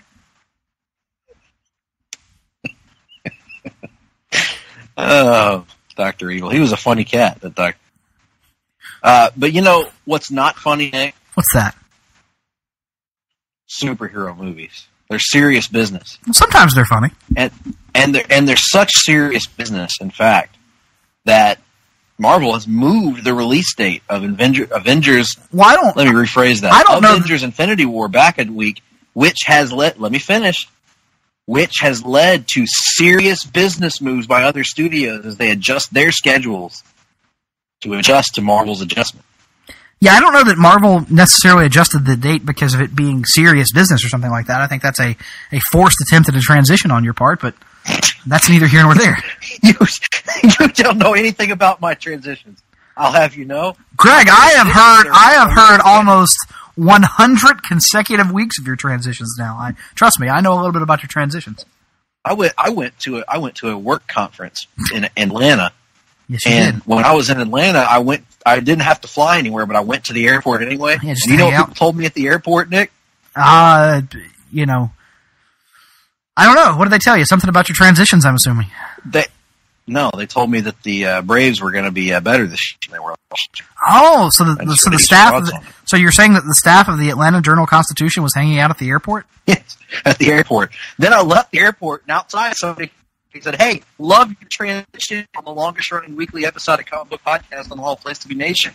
And I said, "Thank you, sir." And he said, "I really love your transitions on Geek and Sassy." And I said, "You bastard, you dirty dog." All right. Turns out, he thought they were the longest-running weekly episodic comic book podcast, and he thought I was a woman. Well, you know, the problem with them is that they're not weekly. You know, there is nobody who can challenge for our throne at this point. That's right. They don't know what it's like to sleepwalk their way through weekly podcasts. They don't. They don't, you know. It is both a blessing and a curse to do this. It is. And why do we suffer? For our listeners. That's right. For all 7 of our listeners. That's right. So anyway, Avengers Infinity War is opening a week earlier, Nick, which doesn't really affect us in any real way. No. Hey, it's exciting though. I get to see the movie a week sooner. You know, like that's cool. Yeah, and it gives us a little bit more breathing time, a little bit more space between the Avengers and Deadpool, which I think is appreciated. You know, and that's the only part of this that I think is even worth discussing. Is it possible that they moved because they were worried about Deadpool? At least on some level?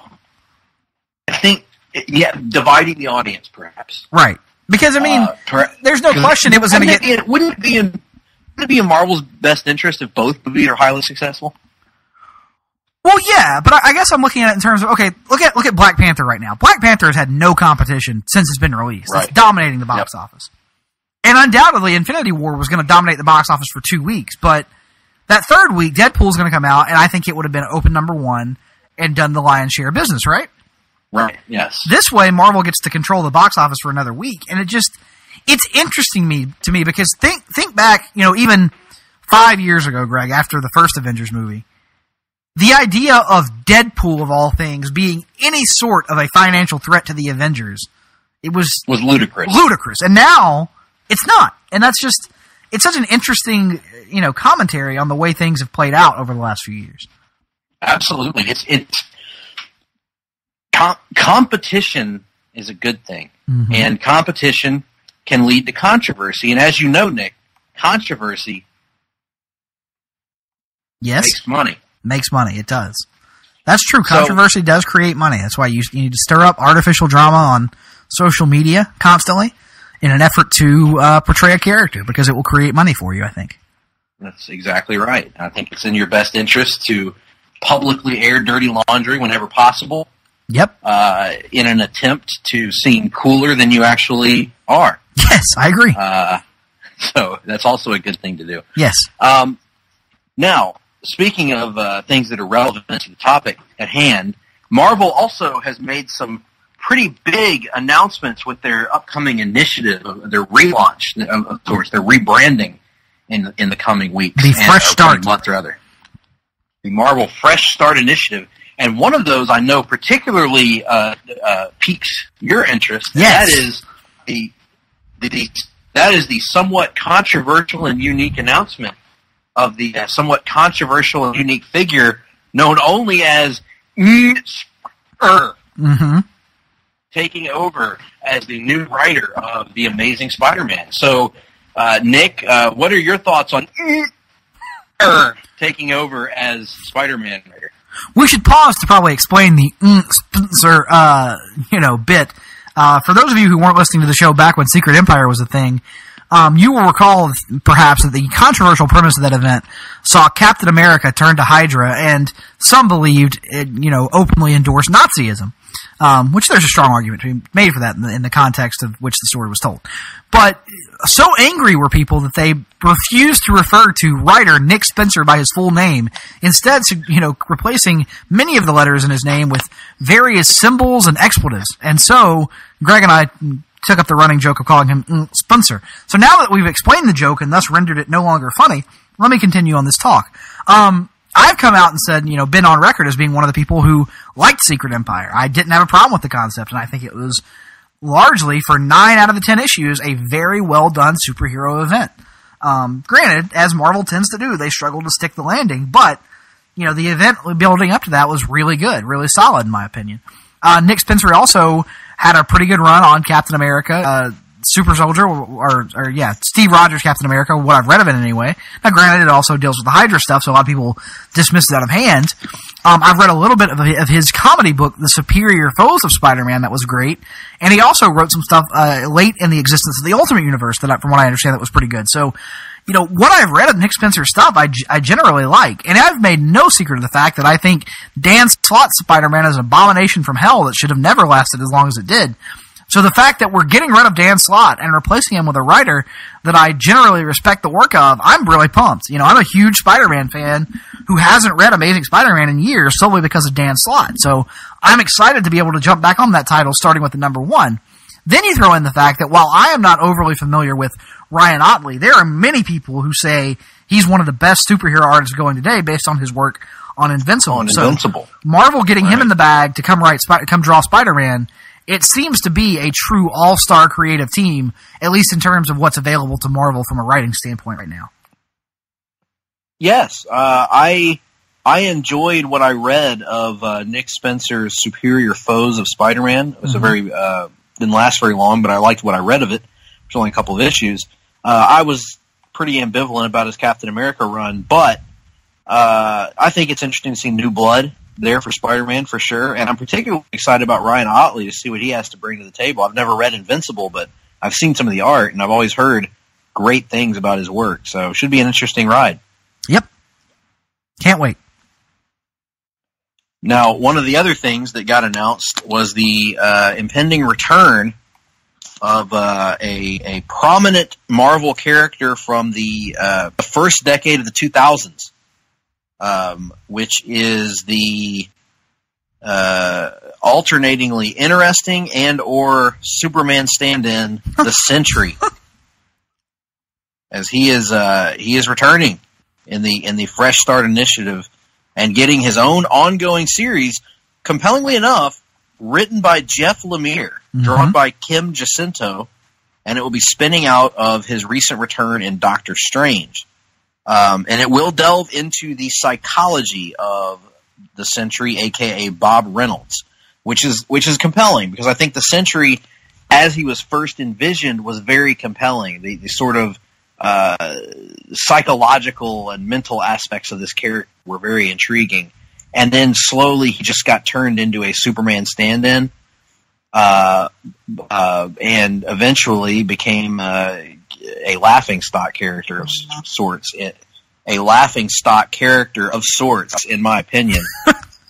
And he just, so, like, for instance, a story that received some acclaim at the time, 10, 12 years ago, whenever it was, that I didn't like was World War Hulk. And one of the reasons I didn't like it was because the Hulk was written to be this invincible machine that literally, not literally, I don't want to say that practically, for all intents and purposes, beat everyone in the Marvel Universe that's a superhero.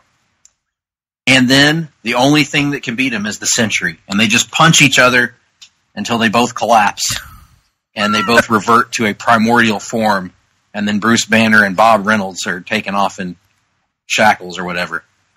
It wasn't a compelling story is what I'm getting to. It wasn't a compelling ending to such a story. And it wasn't that iconic, like, Superman and Doomsday beat each other to death moment, because they didn't actually die. It was just they just got tired. They just decided, all right, well, it's a tie, and it was not satisfying, It is a type of finish that, to me, should be used more often. Folks, they went to a time limit draw, a 7-issue time limit draw. I think it was only 5 issues, to be fair. It felt like 7. Your disdain for the way the Century was handled in that era of Marvel is good stuff. I like it. It was. You want to talk? So many times I had to listen when I was a kid to Marvel fans talk about how overpowered Superman was. Overpowered. He's OP. Nobody cares about a character that's overpowered. And then the Century was more overpowered than Superman had been since the 1970s. It was ridiculous. And he was fighting, by the way, another character who was overpowered to a degree that Superman hadn't been since the 70s in the Hulk. Greg Pak's Hulk. But that's another story for another time. Good stuff. I have nothing to say. I just wanted to hear you bitch about the Century. Moving on. Yeah. By the way, folks, all disclosing how the sausage is made backstage. I didn't even want to do this topic. I didn't find it interesting enough. But Nick insisted because he wanted to rant about the Century. Yes, so that's true. Blame him. Don't blame me. Or blame Canada. A rare South Park reference from you. Wow. Those are few and far between. Not to be completely outdone, DC Comics also had an announcement this week, and that is the announcement of a new line of Sandman titles, headed up by Sandman co-creator Neil Gaiman. Mm-hmm. He will oversee a new DC imprint that will consist, that will be called, start with a special called Sandman Universe. And it will kind of spin off into 4 titles that will explore this incredible deep universe that Gaiman developed.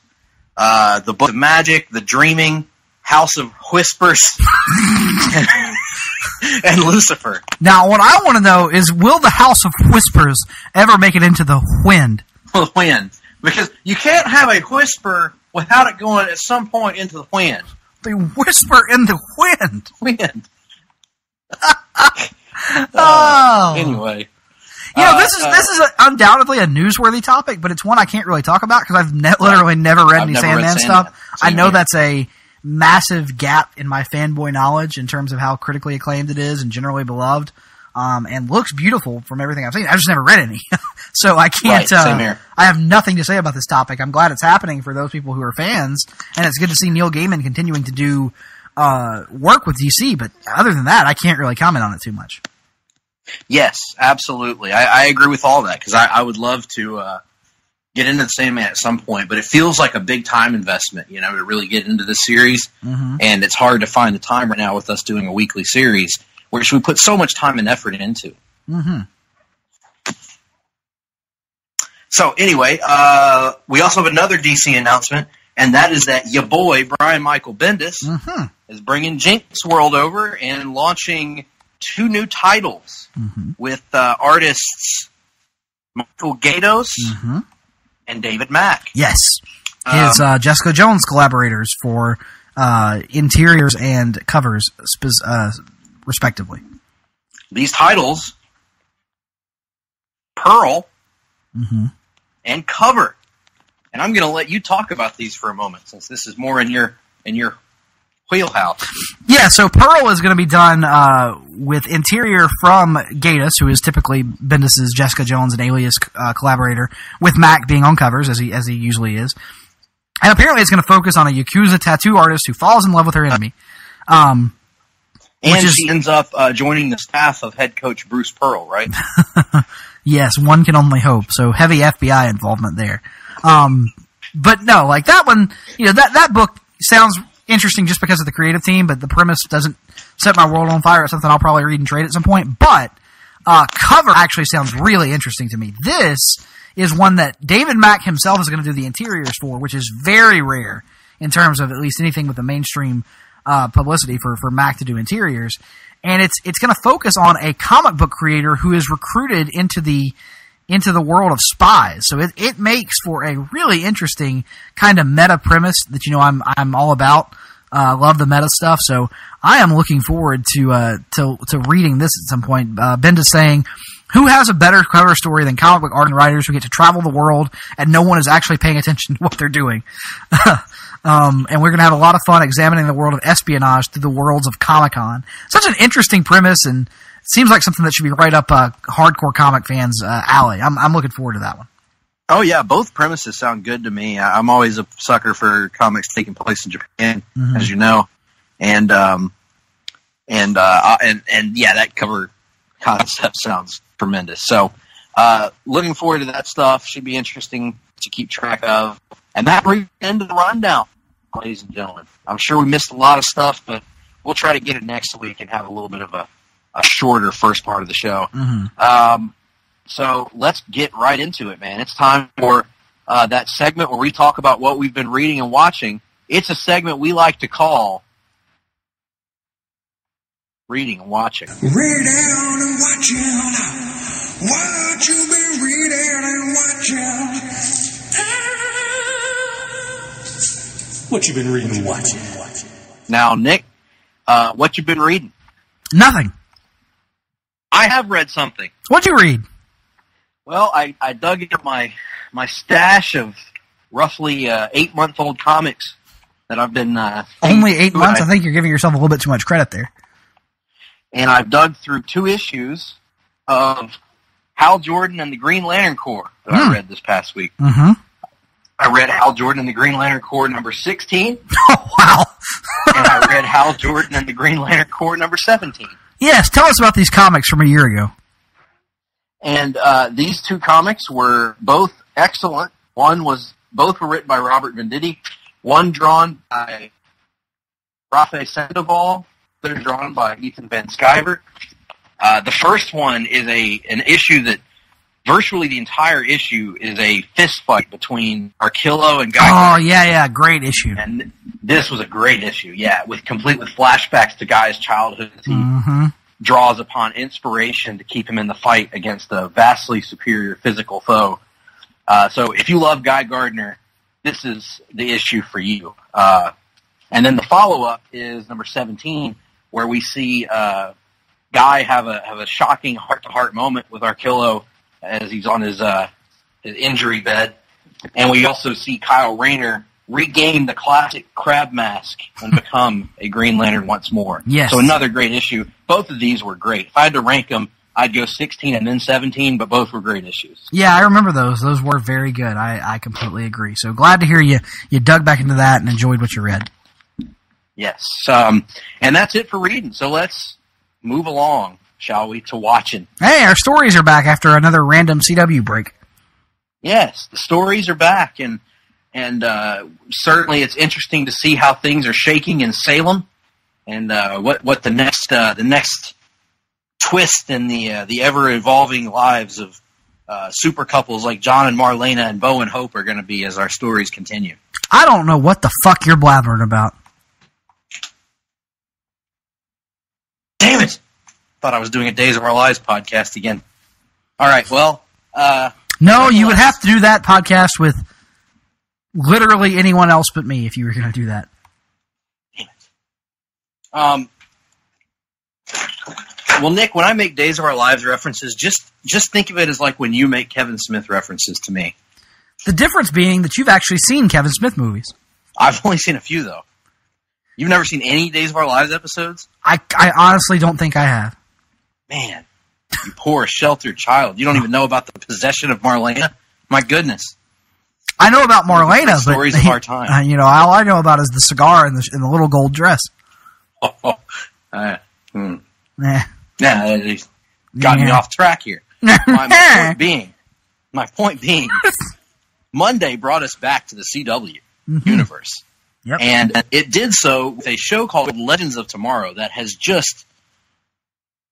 Nick, it's batting pretty close to 1,000 this season. Man. Yeah, it's just really every episode out, Legends of Tomorrow just knocks it out of the park. This was another episode where, in this case, it's basically taking place back in the pirate days of Blackbeard, who, as it turns out, is actually quite the coward. Yes. Comical take on that character. And so we get the rare episode that focuses on Amaya and also is interesting. Yes. So yes.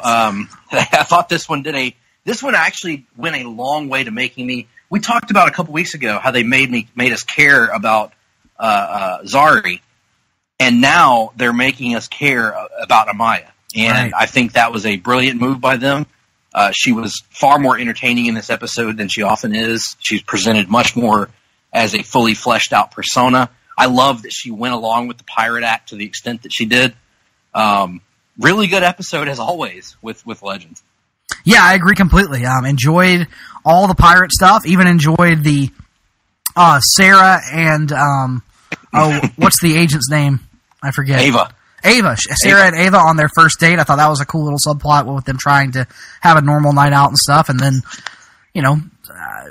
thought it had, good character development there near the end of the episode as well. So right. They've done a lot to rehabilitate the character of Ava, I think, in our eyes. Yes. Yes, that's true. And, I like the episode, so we'll move on from that awkward sidetrack. Tuesday brought us to Central City with The Flash coming back in an episode that shockingly involves country music. Yeah. Or at least what passes for country music. So, yes. The continued Eobard-Thawne, for God's sake, the continued plot of the Thinker as he attempts to, or she at this point, attempts to round up all of the bus metas continues, and the gang learns about this country singer who has developed sonic powers, and they go and try to help her. In the process, Ralph ends up falling hard for her fast, and it leads to a fateful showdown with DeVoe, Clifford DeVoe, that is, in which DeVoe switches bodies once more from one woman to another, taking over the country singer whose name I've forgotten. And now she is DeVoe as he continues to not romance his wife enough for my liking. Yeah, I think it's important. He's going through a lot of changes. His body's, obviously there's a period of transition here, but it's important, I think, that he and his wife, you have to maintain that physical intimacy. You have to make sure that you're, really placing an importance on that, because that helps you to grow closer together and keep that emotional attachment. There's a heavy correlation between the emotional and the physical, you see, and so yes. I've not. Unlike you, Nick, you have a lot more knowledge of this because you're married. I've not been married, but I've studied a lot of the. You've studied marriage from afar, yes. Yes, a lot of the greats in their writings about marriage have written that without consistent physical intimacy, the love can truly die. It can truly evaporate, and I feel like that may be something that the show wants to look at in the near future, particularly if they want to maintain the integrity of the DeVoe characters and their marriage, which appears to, in my opinion, from my observations, to be essential aspects of their being. Yes, I would agree. I would agree wholeheartedly. And undoubtedly, you can see the love die once the physical fades away, which is why you see so many marriages end in divorce. So there you are. That's exactly right. And as fans of professional wrestling, we know all about that. We've seen the love die for wrestlers such as Hulk Hogan, Ric Flair, Bret Hart, basically every wrestler that's ever lived. Or been married, yeah. But in all seriousness, Greg, I like this episode a lot. I don't fully understand. I guess they're trying to say that, when he transfers into a new body, it causes that body to, decay or something, so he has to constantly hop from body to body. But, other than that, that unresolved question, I really like this episode. And I'm actually shocked by that, Nick. I thought her accent would drive you nuts. Oh, the accent was awful. But, there were certain redeeming qualities. The accent was awful, but getting to see everybody else back after the break was good, and getting Ralph kind of being smitten with her was funny and stuff. And, we just have to come to expect at this point, Greg, that they're never going to portray Southern accents realistically. Especially not on a CW show. So, that is what it is. But I still like the episode. And, as I said in our group chat, the country music chick, I'll allow it. And my overall summation of this one, it was all right. Yeah, I was really happy I was really happy to see the show back, but it was just kind of, by the numbers, Flash. But again, even when it's by the numbers, it's still pretty good. So, now also on Tuesday night was Black Lightning, and they took a random 1 week break. Winter Olympics, you see. Yes, Winter Olympics. Ratings juggernaut Winter Olympics. And God, I wish that was a sarcastic comment, not a true one. Right. And we had talked before that break about how Black Lightning finally reached an episode that felt samey, felt safe, felt, overall not that impressive, right? Right. Not bad necessarily, just kind of bland. First time you can see the wheels spinning a little bit. Right. Well, in my opinion anyway, and we'll see if you agree, because we actually haven't talked about this ahead of time, I thought Black Lightning bounced back in a big bad way last week. Came back with a hard-hitting, social-focused episode that, to me, picked up on the threads of the first few episodes in a way that almost made me question at first whether it was meant to air earlier than it did. Because it picks up a lot of the threads of the first episode where the older daughter, Anissa, is an activist. We haven't really seen her be an activist much since then, and here she's back in that role big time. And again, I thought this was a tremendous episode. We get to continue to see the development of her powers as she becomes Thunder, and the continued mystery of what the deal is with, I can never remember his name, but the tailor, the guy that is helping Black Lightning. Yeah. We continue to see a little bit more unraveling of his thread of what exactly his deal is. And we see that he has stronger ties to the bad guys than we initially thought. And of course, Tobias Hoyle continues to be a compelling villain. And the acting continues to be strong. The writing continues to be strong. I loved this one, man. I thought this was a really great episode of Black Lightning. Yeah, I really enjoyed it as well. Continuing the Anissa subplot, getting to see, Jefferson Pierce get a few answers as to what's going on with him. The interesting parallels they're drawing between what is going on with him physically and what happens to the users of this green light drug. Enjoyed all that. And then, of course, this Gambi character, while I still don't think it's being very well portrayed, at least it's being written in an interesting way to where I wonder if perhaps there isn't some sort of massive twist coming with him at some point. So I am intrigued to see where that character is going. He definitely feels like he's playing both sides of the fence. At this point, like yes. It feels like he wants to protect both Jefferson and Tobias, which is interesting. So I've been a fan of all of that, and it's just an excellent show, man. Another killer. All right, so let's bring it on to Thursday night and Green Arrow and Friends on Arrow. Good Lord. So this was an episode that put the teams truly at odds with one another. This was an episode that had me like, maybe it's truly a hallmark of a great episode, Greg. Maybe it is, because it's a lot like pro wrestling where there are very rare occasions these days where I set my knowledge of the inner workings of it aside, and I genuinely want to see one party get pummeled at the hands of another party. And that was pretty much what this episode was, because by the end of it, it was like I wanted all of the new team to be crippled brutally or murdered outright. Yes. Like it has reached a point where there is nothing, not a single thing redeeming about any of those characters. No, not even Dinah. No, because they've arguably made her the most insufferable of them. Oh my God. So basically, this was an episode that has Oliver and Felicity and Diggle trying to get to the bottom of where this money is that had been extorted from Caden James. The money is now gone, disappeared into the wind, and they believe that Laurel is the only one who knows where it is. And of course, she's not going to give it over willingly. And her dad's been protecting her after she was nearly killed at the hands of Black Canary, who is still out for revenge for her dead lover, the Vigilante. So Black Canary and her team are trying to find Laurel so that she can get her revenge. Oliver and his team are trying to find Laurel so that they can find this money. And keep all of the essential services in the city from shutting down. And so we end up with a true civil war of OTA versus NTA, I guess, New Team Arrow. And let's just say that there is no question as to the fans' loyalties in this battle. I don't see how the writers think this is...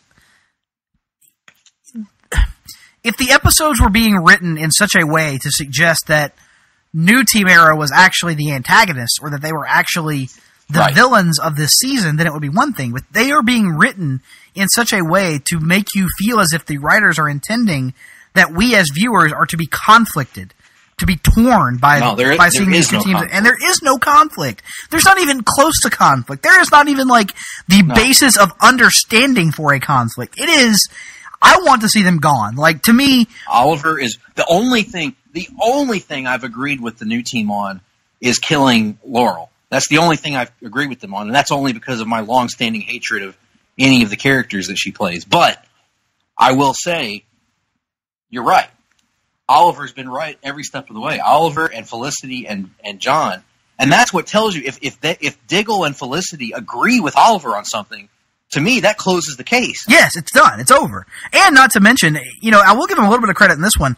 Other than Dinah, because she has powers, Old Team Arrow kind of pretty well handed New Team Arrow their ass. I was going to say, best part of the episode, Oliver kicking the living shit out of Renee. Yes. Which I could have watched an entire episode of. Because they're not on the level, and they shouldn't be portrayed as being on the level. No. And they shouldn't have the bizarre, the bizarre cockiness to believe they're on that level. I'm so over it at this point. I know Mr. Terrific. And Mr. Terrific can't beat the Green Arrow. Now, can you argue with that? Can you disagree with that? Hell no. And, it's reaching a point where, the Damien Dark season, Greg, had some moments that were kind of eye-roll worthy and kind of you kind of wondered what was really the point of it all. But I never actively hated a subplot from the Damien Dark season as much as I hate this subplot. Well, the good news is Renee's injuries were so severe that he has to be transferred to a hospital outside of Star City. Yeah, but he'll come back in 3 weeks. It's just... That's true. I am ready for this thing to be done. I'm ready for it to be over, and I want Arrow... I thought Arrow had finally found its footing again after last season, and I am, and the thing is, just 2 episodes ago, they had an awesome episode. Right. So it's the season is still producing great episodes, but they're just they're being interrupted by these episodes of skips. Now, I will say this. I actually liked the episode. Yeah, as much as I've complained about it, I thought it was a good episode. Too, but I just don't like these characters. Right.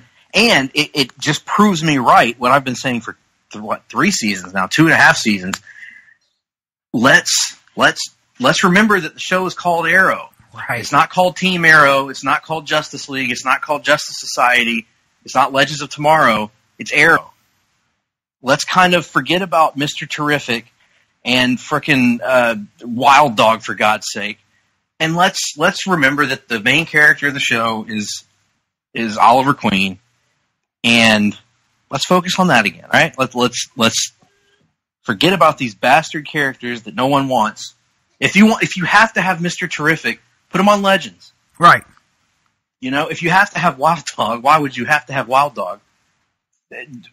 Make him an only occasionally appearing, once in a while during the season character, like they had Wildcat on in the early seasons. Remember? Oh, he popped up twice. Yeah. That's fine. I can deal with very limited Wild Dog. But enough of this. And to make matters worse, they're about to I don't know if you saw the preview of the next episode, Nick, but they're about to remind us of a Team Arrow that I can deal with. Yes.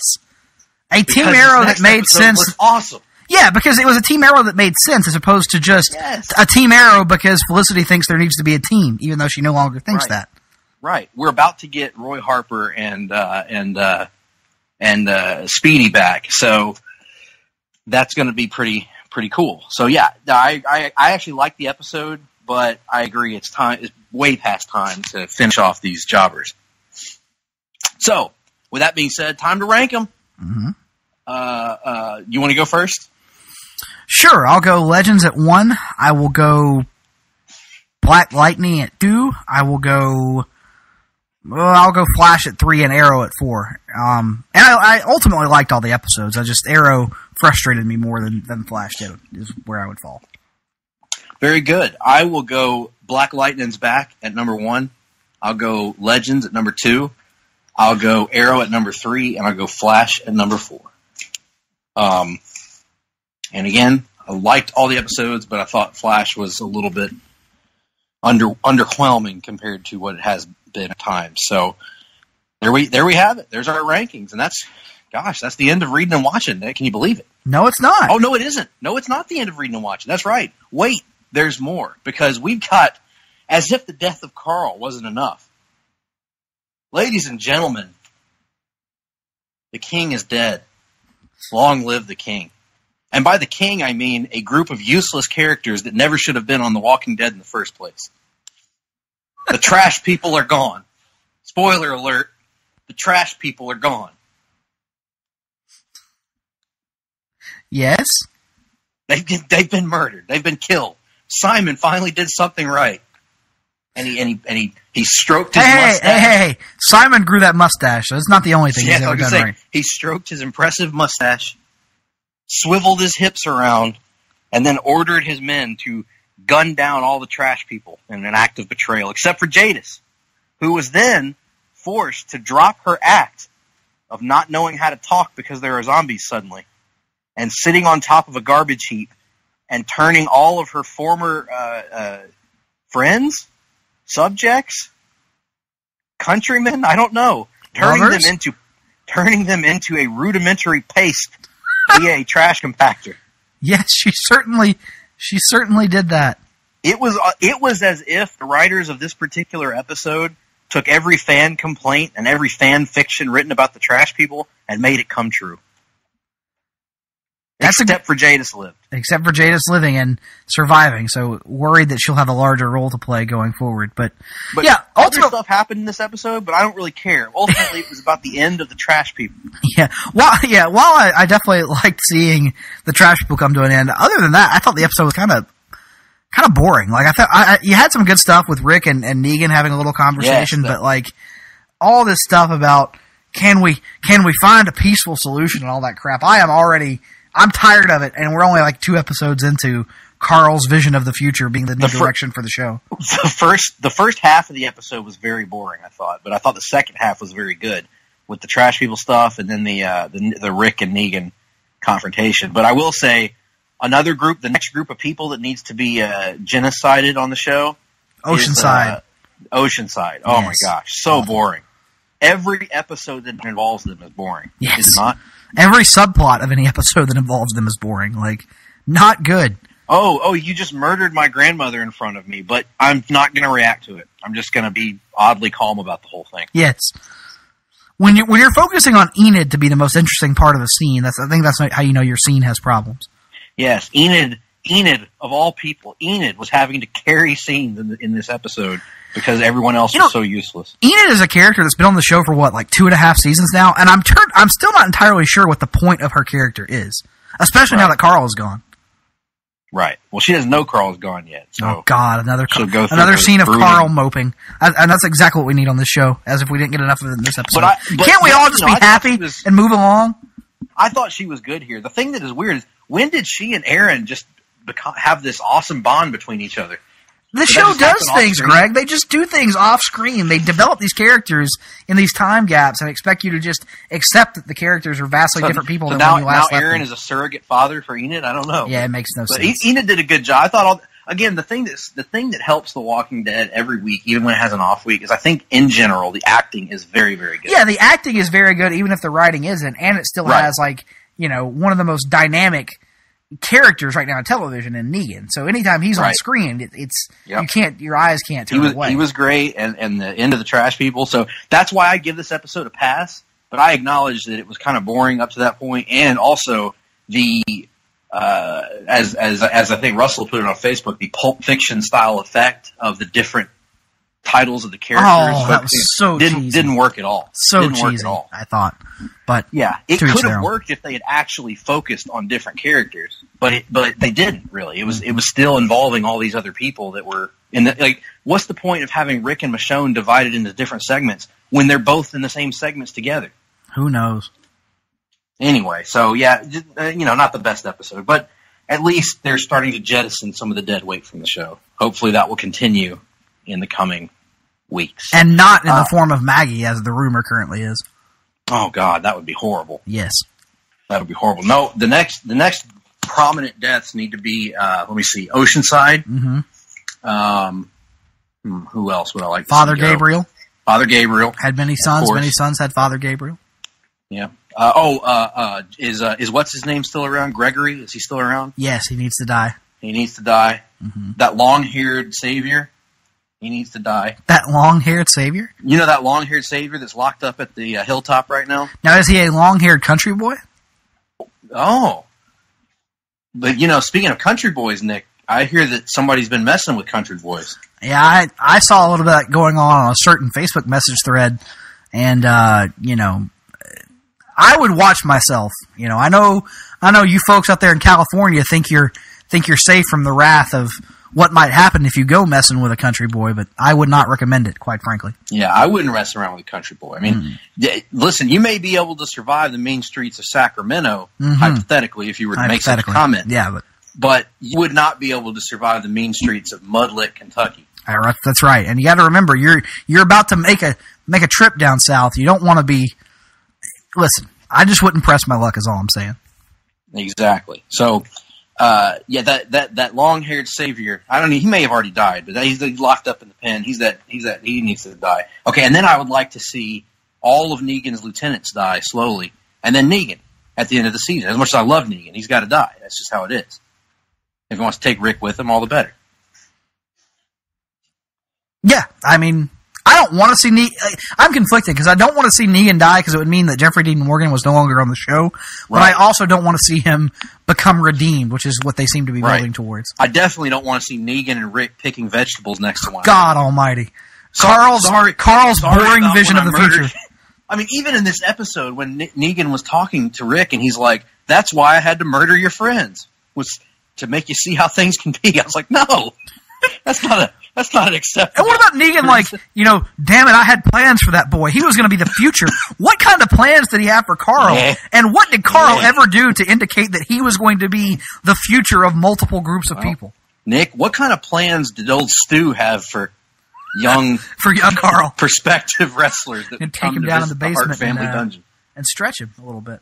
And stretch him, rub a little bit of oil behind the ears there, and good stuff. Greased up head, slip out anywhere. Yeah. Yep. Yeah. So, with all that being said, now we are finally done with reading and watching. And, there's not much left to say in this episode, Nick. What do we have coming to people's way in the coming weeks?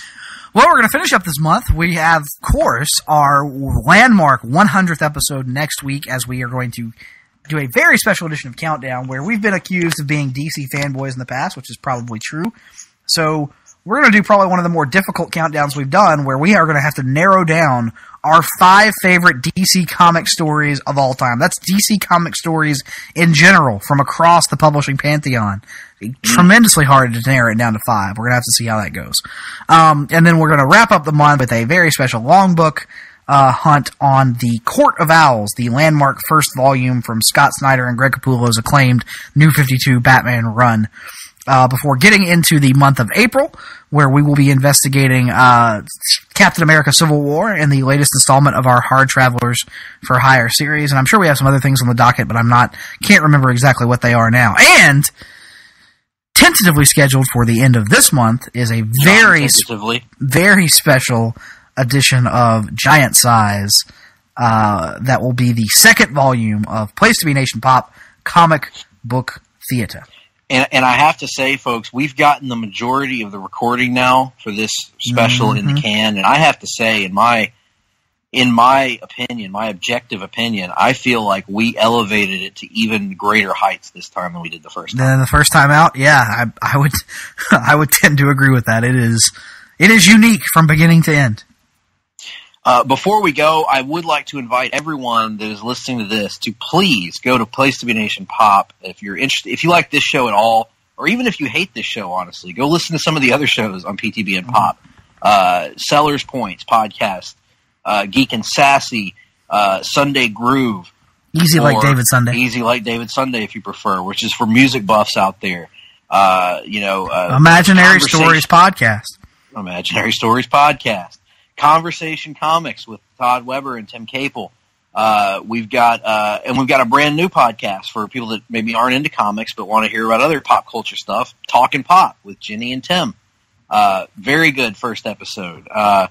So we've just got a litany, a veritable heaven of podcasts here on the feed. Please go check all of them out. And right now, I think I'm going to see a minute on the clock. Oh, God, here we go. It's time for the Wrestling Minute, and we're going to start that right now. So, Nick, the WrestleMania card's coming up. What do you make of it so far? I don't really care about the WrestleMania card. What about the NXT TakeOver New Orleans card? Right now, Greg, on the card, you have, after tonight's, the spoilers from this week's tapings, you have a triple threat tag title match between the Authors of Pain, Roderick Strong, and Pete Dunne, and the Undisputed Era. You also have the 6-way North American NXT title match between EC3, Ricochet, Killian Dane, Lars Sullivan, and the Velveteen Dream. And then you have, of course, Andrade Cien Almas against Aleister Black for the NXT title, and the rumored Johnny Gargano Tommaso Ciampa unsanctioned match. I am more excited for that than I am for Mania at this point.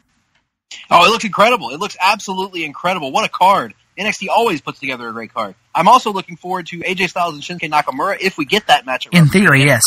And also to see what else they have coming the way. And also, Capone's Bennett coming to town. What's going to happen when Capone gets here? What's Bogart got to say about it? Hear that? And all that small on the Wrestling Minute. Woo! 1 minute.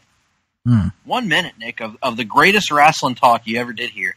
Right here at the Hard-Traveling Fanboys. That has been the Wrestling Minute. This has been the Hard-Traveling Fanboys. Please tune in next week. We'll try to do better. Hard-Traveling Fanboys. Hard-Traveling Fanboys. Hard-Traveling Fanboys. Hard-Traveling Fanboys. Hard-Traveling Fanboys. Hard-Traveling Fanboys. Hard-Traveling Fanboys. Hard-Traveling Fanboys. Hard-Traveling Fanboys. Hard-Traveling Fanboys. Hard-Traveling Fanboys. Hard-Traveling Fanboys. Hard-Traveling Fanboys. Hard-Traveling Fanboys.